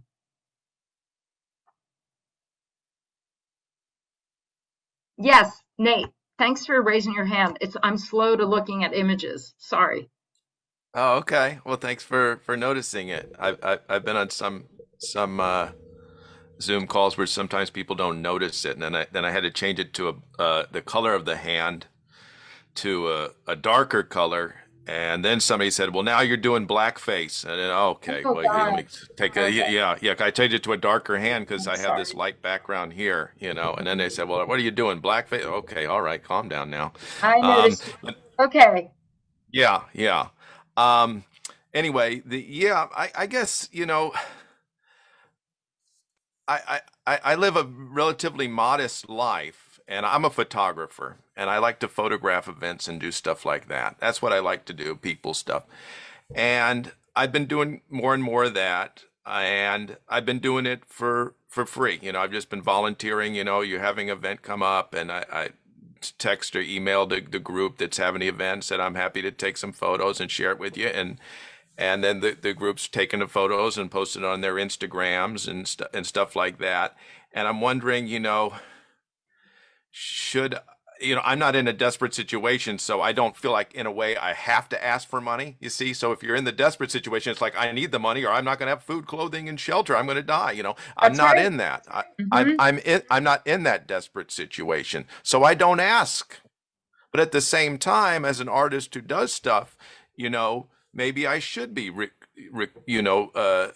maybe I should receive something back. So anyway, I'm kind of like stuck in the middle here, where I, I I don't feel comfortable asking for money because I'm not desperate to need it, but at the same time, you know, uh, maybe I should still be compensated. That's why I think I came to this program to see, any tips on like, you know, asking for a fair amount, but not saying I need this or I'm going to die type of situation where it really makes sense. That person needs to get paid because they live off that. That's where it makes sense for people to get paid. If people are already have their basic needs covered in a way, it doesn't necessarily make sense for them to have to get paid. Well, there's different forms of payment, Nate, as you well know. There's non-monetary and monetary forms, right? So I always love for when people can pay things forward. So which sounds like you're doing. You can in turn also request that of others. So by example, and then also in the process of giving, that giving doesn't end, not just from you, but from others. So I think that's the need and want situation for you too, is to ask yourself, what is it that I'm doing? How can I make this go further beyond myself? What is the thing that also not to ignore yourself and your care of yourself that is going to what are the thing or things that are going to keep me going as an individual in this short life that I have? So I think that negotiation is also about thinking of the other person. You can be rich in abundance, in wealth, but that means a lot of things. And so I think oftentimes artists don't feel that they have any wealth at times that I see, and yet they have so much within themselves that are worth much more than the money that would be paid for it. So it's a matter, and I'm not just bumping that up. I'm saying that even like, for example, the classic example is in design thinking, where someone is hired to come in and give their views, and artists give their views on a product, and the kind of advice that they give is far greater than the amount of money that they're paid. So you know, it's all varied. And I just think that where it makes the difference is what you, the person, the artist or whomever, to make that decision yourself first and what those needs are, what you need and want. Because nobody else is going to make those decisions for you, right? I can't make that for you. I can't make that for anyone, nor would I ever want anyone to make those decisions for myself. Does that make sense? Sharon, could I comment on that a little bit as an arts administrator as well? Yeah. So I know Dina Hagag wrote a chapter in one of your books, and that's Dina right. is a fierce advocate for the value of artists, not just the value of art, but the value of artists. Right. And, you know, one of the things, if you ever see Dina present, she talks about how a large percentage of Americans value the arts, but a very small percentage value artists. And Nate, I would ask that you reflect on the potential harm you're doing to your fellow artists if you're not promoting a sense of value in the work of artists. So there's one thing to say, okay, I don't need this funding, therefore I don't need to charge a large amount for it. But the folks that you work for, whether they're organizations, individuals, corporate citizens, et cetera, they probably already come to the table undervaluing not just the arts, but the role and value in the work of artists themselves. So I would encourage you, if you don't need the money yourself, as Sharon mentioned, how could that be passed on? You know, a donation to, a scholarship program for the arts, a donation to a nonprofit whose mission you align with, something along, or a donation to the local arts council, right? Something along those lines, because I fear that if you continue to do work without charging for it, they're going to think that anybody that does photography work should not be charging for it. And that can put other artists in disparate situations. So I applaud you for saying you don't need to be, you know, greedy in the work, but I would also say you might be further perpetuating this idea that artists or art itself has a limited amount of value. I can't agree with you more. Yeah. I mean, just to go back on what I was saying, I think in a way,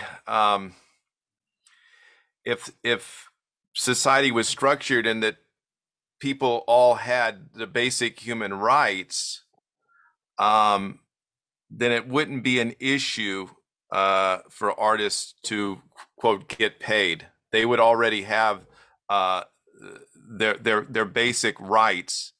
And then I know I'm getting a little philosophical here, but this is the challenge that I'm kind of dealing with as a philosophical artist. That, you know, if what you're concerned about is that we have people that are not getting paid who need that money in order to survive. No, I'm not That's saying not what we're saying. I'm saying that as a whole, the arts are already undervalued. As someone that works in the arts, that has to advocate for the value of the arts, that has to raise dollars for the arts, that is responsible for making sure that our community pays fair wages to artists, it is an uphill battle already. And when there are individuals that are willing to do that work for free, they're essentially reinforcing this already existing narrative that that artists don't deserve to be paid, right? We don't have plumbers going into buildings or electricians going into buildings. Correct. Doing things from a philosophical standpoint. Correct. And I would just be mindful. And again, I think we need to also provide an opportunity for others to ask questions this evening. So I don't want to go too far down a rabbit hole. Okay. But sure. I would say that I would be cautious of the harm that you're creating to your fellow artists who are doing this as a living. And when they go to a client or someone that should be paying for that work, and they go, well, Nate Love, he does this work for free. Like, why should I charge you? Why should you be charging if Nate does it for free? I'll just great go. Point. It's a great point. It's totally, and you know, Nate, there's no regulation in many art worlds. And so also the thing that I would just point out is that the contrast of what you're talking about, and Mac, I know your hand is up, so I'll go there in just a second. But when you're talking about basic needs and you're saying that with artists both together, it bothers me a lot, because honestly, whether you're an artist or not, I mean, a lot of artists meet those basic needs. It's a privilege a lot of times to be an artist. Just because we're not receiving funding, this whole country doesn't receive funding for everything. That's not automatic. But the value of the arts, yes, is low at this moment. But it wasn't in history. In the 1960s, when Lyndon Johnson, and before that John Kennedy, really ramped up the arts. It was only until in the late 80s, early 90s, when the National Endowment for the Arts was challenged. And then from that history, and also with the changes in this country and the country's values, and thinking success only yields to money, and I'm speaking very generally, those perspectives have to be changed enough that artists are not seen in that light. Okay, I'll stop there. But one last statement. Donating my time and volunteering my time, I don't know if that automatically equals I'm devaluing artists. So I'll just put that out there. I think that the gentleman there, Erie Arts Culture, was kind of equating me volunteering my time equals undervaluing artists. And I hadn't thought about that, and I appreciate that. I would still have to discuss that more to be convinced that me donating my time equals devaluing artists. But we should move on, as you said. Just one more, Sharon. Just one more. So Nate, I deal with this in our own community, and what I encourage artists to do is, if you're willing to volunteer, with a nonprofit or somebody else who's again mission you value. What I encourage them to do is, if that organization can't pay a fair market value for that work, you still have an invoice that you submit to them, and you show what the in-kind is that you are providing, so that they understand this is the fair market value of it. So even if you are donating it and you're saying this is 100% in kind, you still invoice what that fair market value is. And that's what I'm saying is, if they don't understand what that fair market value is, that is when you start to devalue the work of other artists. But I don't have a problem with artists donating to organizations that they cherish and support. It's just making sure that those organizations understand what the market value is of the work. But as we mentioned, it's time to, I think, move over to Mac, who's had her hand up. That's great, but I would love to revisit this conversation because it's fascinating and really important. And Nate, I would never want to deny you from volunteering at all. So I think it's amazing. We all do it. Mac, what's your question? Oh man, I just want to say it's really easy to keep your hand up on Zoom. So you guys, that was a fascinating, wonderful conversation. Thank you for all of that. I don't mean to pivot. Well, I do mean to pivot. I'm pivoting. I have a two-part question. One sort of bleeds into the other. They may not seem like they are in kind, but I'm sort of struggling with a little bit of confidence, and I'll hit on the second part of the question as to why. But the first one is, Sharon, when we talk about research and who to reach out to, there's that thing that when your values align and you're like, yeah, they have the same mission I do. I should reach out to them. It feels right. It doesn't feel crazy. It doesn't feel like my email would come out of nowhere. What is that maybe thing I can say to myself to really give myself that extra push to take myself in that that next direction? Because I'm suffering from a little bit of confidence issues in terms of sending that email. And I tend to fall back on my heels and say, nah, they don't want to hear from me, or something like that. And then I'll wrap that into the second part of this second question is, how do you handle it? Two parts. How do you handle rejection with grace? And what are some ways that we can use rejection in order to create relationships? And then I'll mute myself and take it all in. Okay, to the second part about rejection, there's no such thing as rejection. It's a difference of opinion. So rejection is when your partner yells at you, or when you, like in my family, when you have a lot of hurt, when somebody has kicked you by the side, or someone is mean to you. In the professional world, how can it be rejection when somebody you don't know is saying no to you? I would ask yourself that question. So you also have control over your emotions because you're an adult. And so you can also, I mean, artists shouldn't be coddled, in my view. We're all adults. We have to take care of each other. And in a community, I would just say you can talk about your disappointment, but it's what you do with that. So whatever time I have a disappointment, I work harder in my studio. I also send more applications out because I can do something with that energy until I can process that.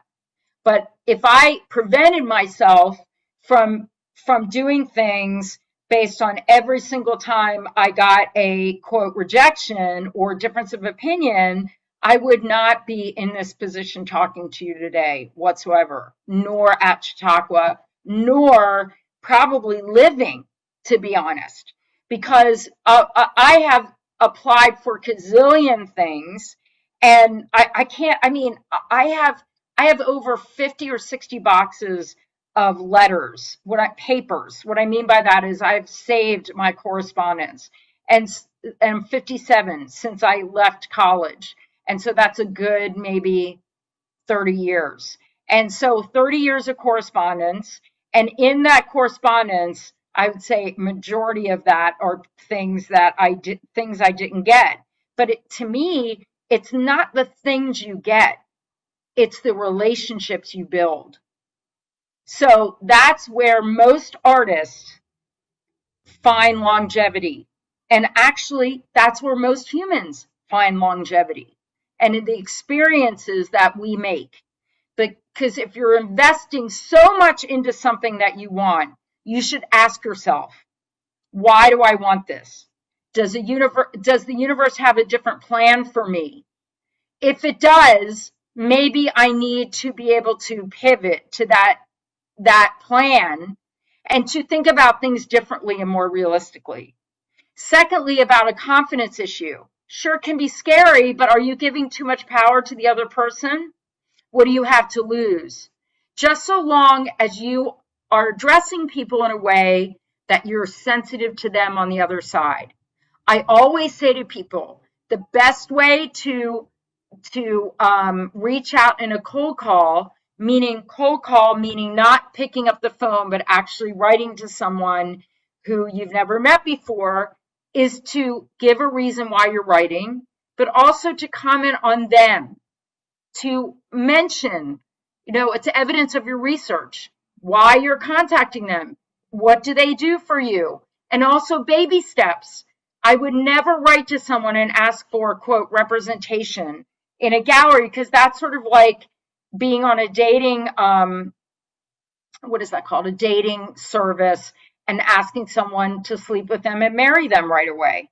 And it's like, why not take the baby steps to get there, just like you do in any other relationship?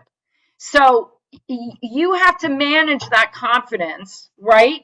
But I would measure it by how much you're putting so much power into the other person, because that person probably goes to the bathroom the same way you do.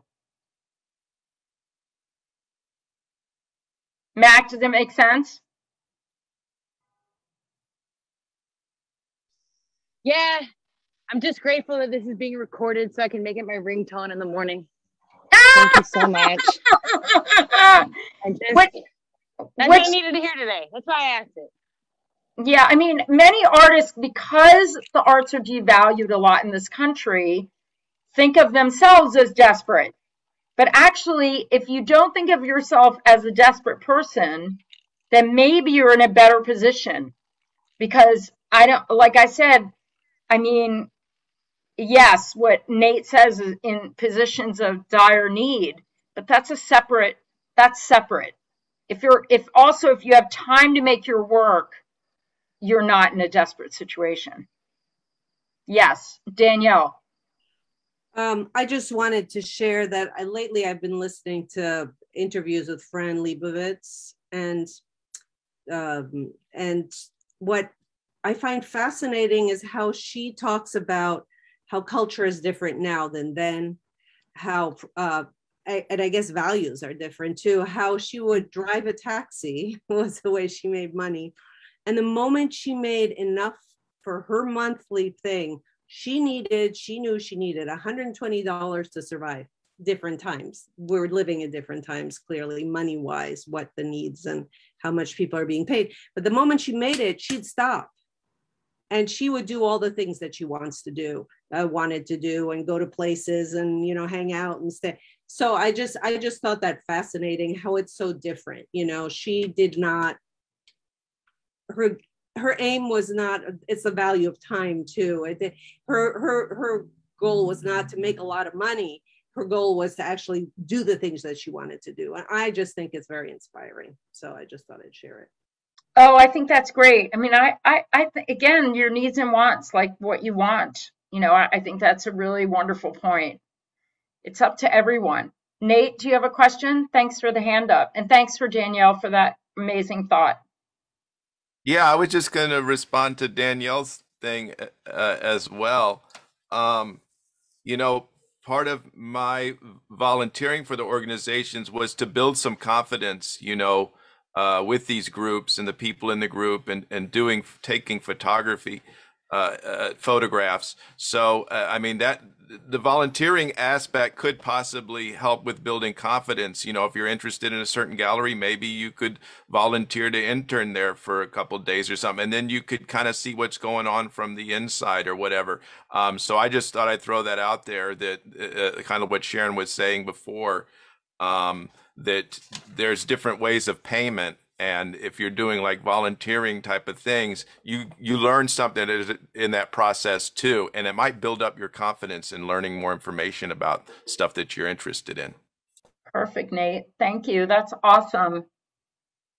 Okay, other thoughts? Yeah, Abby, go for it.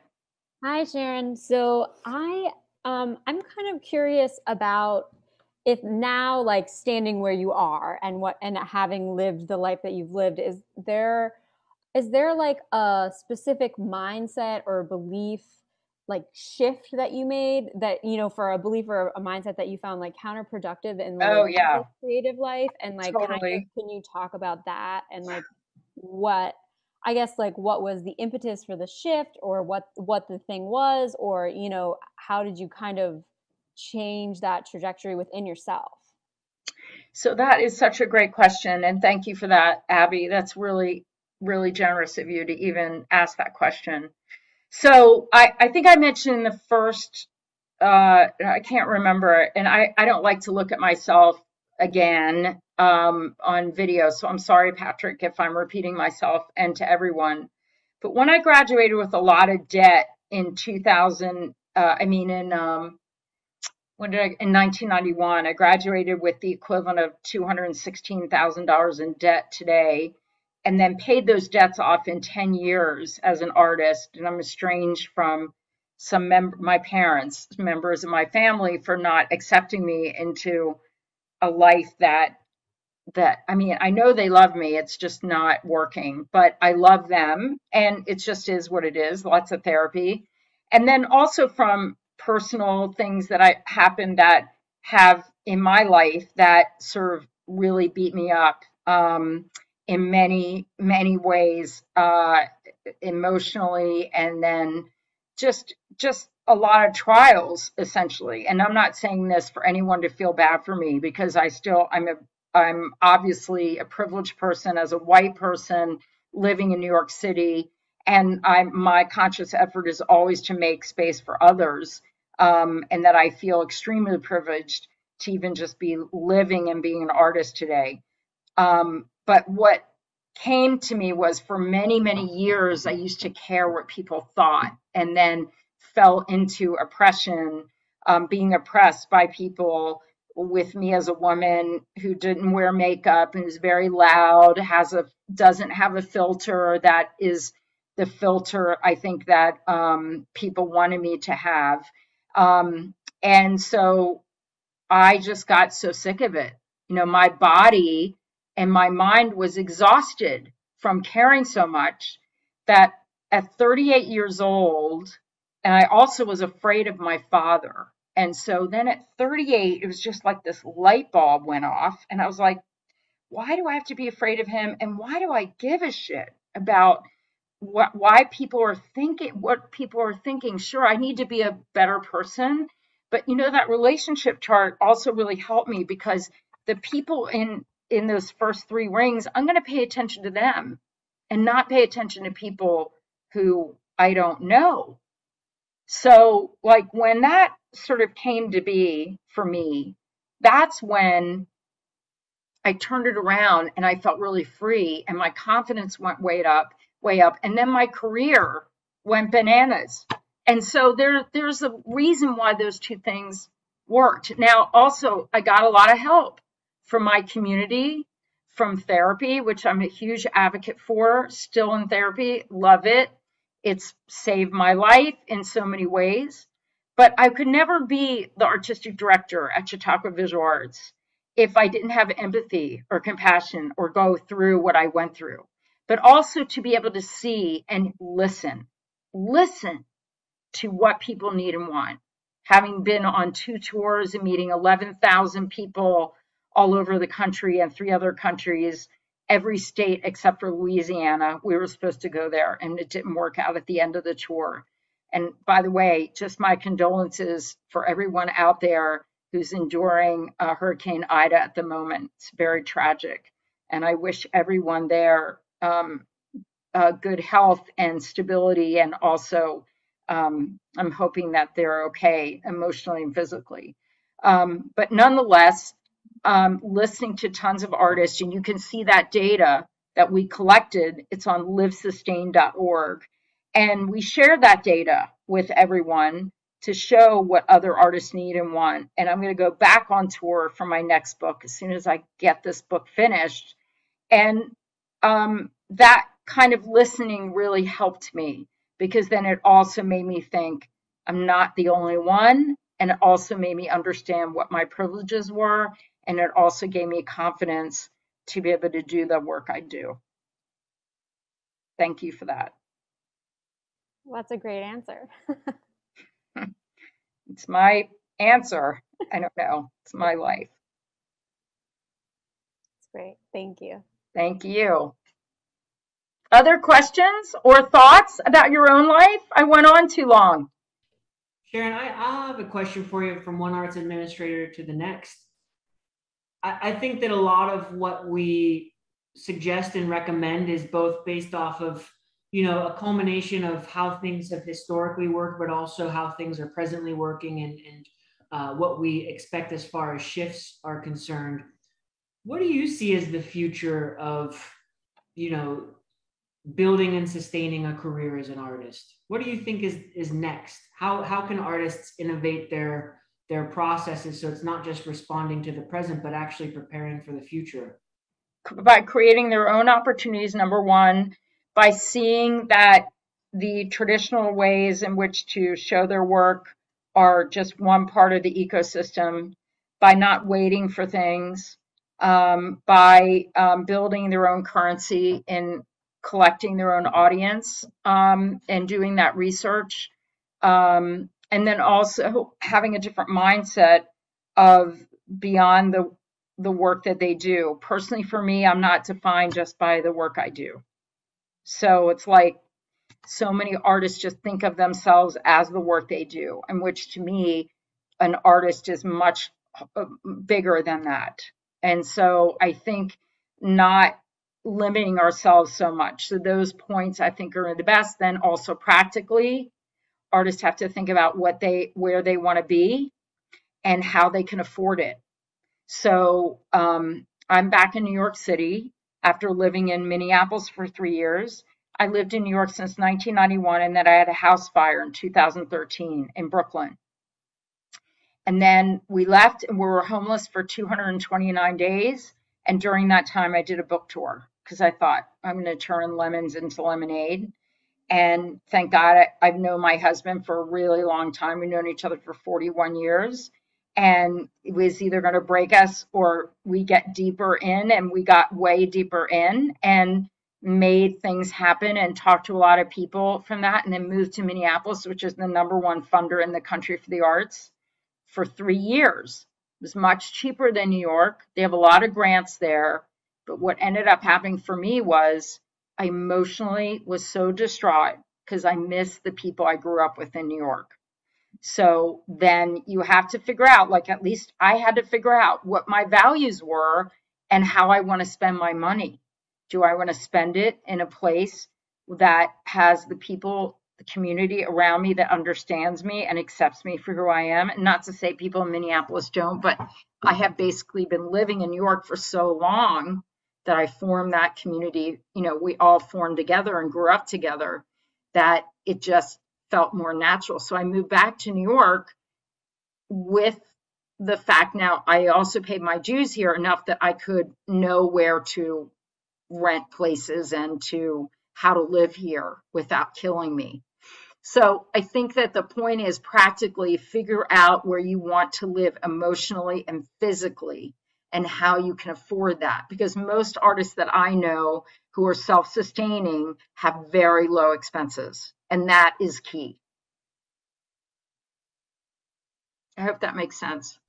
Yeah, absolutely. Thank you. Being gracious to Sharon for all of her time this evening, and thankful for all of you for joining us. We probably should start to wrap this up. Nate, I did see your hand again if you want to go ahead and ask your question. Go for it, Nate. I love it. Okay, cool. Yeah, no, it's a great discussion, and Sharon, I appreciate your honesty in presenting this because and talking about the homelessness and stuff like that. That can be a tender topic for people that have gone through it, and I appreciate your honesty. I was just going to say kind of one last point. People kind of go into the arts like myself because they like to create things, and it's not really, I'm not really money motivated for it. It's like if you're money motivated, you go into finance or economics, where that's the game. People that go into arts like me, we just want to express ourselves. We want to be creative, and so that's always been kind of a challenge. If you're really into it for the money, you're in the wrong business in a way. There's go into finance. That's the business to make money. So that's kind of been kind of my conflict in a way, is that I went into it because I like the expression, I like being around creative people, I like that whole atmosphere. And so, I don't really make a lot of money in it. So anyway, I'll stop there with the time, but I just thought I'd present that side of it, that if it's all about money, we're in the wrong field. I totally agree. Well said. And I'll just tell you too, in New York City, when I was graduated from graduate school with all that debt, I remember eating macaroni and cheese every day and having $5 to my name and walking from 86th Street to 21st Street in a temp job back and forth because I couldn't afford the subway. And no one has helped me in my life as much as myself and my husband together and my community that we formed. And there's no way I would have it any other way, because for me, we have such a short life, right? And I feel, like I said, privileged, but also honored, and feel gratitude tremendously for being able to actually just even make work and to express myself creatively. So I would say most artists are happy when they're doing their work. And there's a couple great studies from their SNAP studies. So I'm just going to put that in the chat that you can see and look it up. It's SNAAP studies from 2000, I think 17, and then 2020. And I would just look at those studies and check out the overwhelming responses of artists to say, would you do this differently? And of course, money is a huge factor. But to me, I'm not doing this for money, no way. And I think you're exactly right. And there's something about having the privilege and honor to be able to speak freely, because at the end of the day, people in the arts, it's all about freedom of expression in different ways, and having the courage to be able to share a freedom of expression. I mean, our expression in intangible ways that maybe people may not understand it, but they'll feel it. And so or not. I think everybody has their own audience. It's just a matter of connecting to those audiences. I think that professionalism in the arts is a dangerous place. I do think, though, that there are aspects to professionalism that help artists in making bridges to create community as well as live a sustainable life. So one reason why I did these books, the two books that are basically foundations for these tours, was to be able to give artists space to be able to express themselves and their lives, and then also to be able to share with others their paths. We split all the royalties, which is all the royalties. It's like nothing. The biggest amount check that we've gotten is $88 a person. I'm myself a contributor.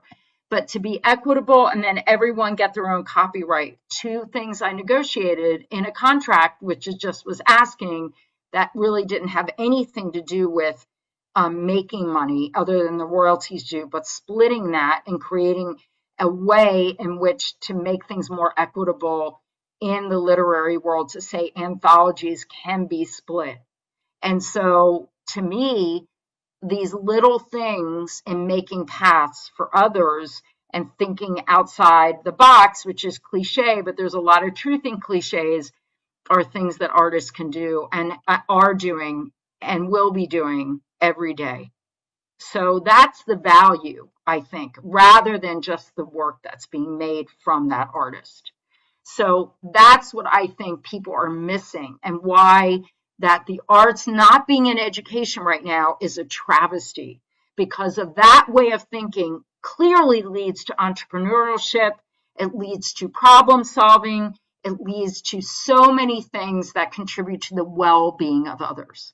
And so if people can't embrace that, and people like yourself, Nate, can push that further, because you have the resources to do that. Everyone has resources in some form, but people who are out there in the world have more resources than others that make things move faster, per se, can initiate these broader things that are policy driven. And certainly with artists working with organizations, just as myself and Patrick are doing as arts administrators, once we're in there, you can, through education and these perspectives, create opportunities for artists to thrive, to change that persona and that perspective from the public. So I think that that is where we can be headed. And I do think that there's a lot of promise and action. And I just think that artists have to also garner this responsibility and actually make their lives much more emphatically confident for themselves as a place of abundance to start from. So I will just say, Patrick, too, one thing before we go. There's a conference that's really important, and I'm hoping that you'll go to it, for the National Association of Arts Administrators. That's happening at the end of September. And I'm really looking forward to that. And why I'm looking forward to it, it's because the arts administrators all over the country have opportunities to change this course. And so it's not just the arts administrators, it's actually heads of corporations, heads of education facilities, roles in education. Certainly academia, in my view, has tremendous amount of faults, that they have so many resources. Yes, it's hard to change those trajectories, but we got to start somewhere in small ways. Sorry, I went on there on a tangent. No, I appreciate that, Sharon. I could listen to you talk endlessly. I really appreciate these conversations and look forward to continued future conversations, whether it be in partnership with Erie Arts and Culture or tuning in and sharing what you're doing with Creative Capital. And I would encourage everybody on this call, if you're not connected to Creative Capital, really take a look at them and the programs that they administer. And the learning opportunities they have, all of which are free. Really, really fantastic organization doing great work. and also take a look at the Chautauqua Institution and specifically what Sharon is doing through their visual arts program. I had the pleasure recently of meeting their most recent cohort of artists in residence, and it's such a fantastic program. I mean, to bring 40 artists from all around typically I think the world, this time I think it was predominantly North America, together for a 8 or 9 week time period to co-create and engage with one another and learn together.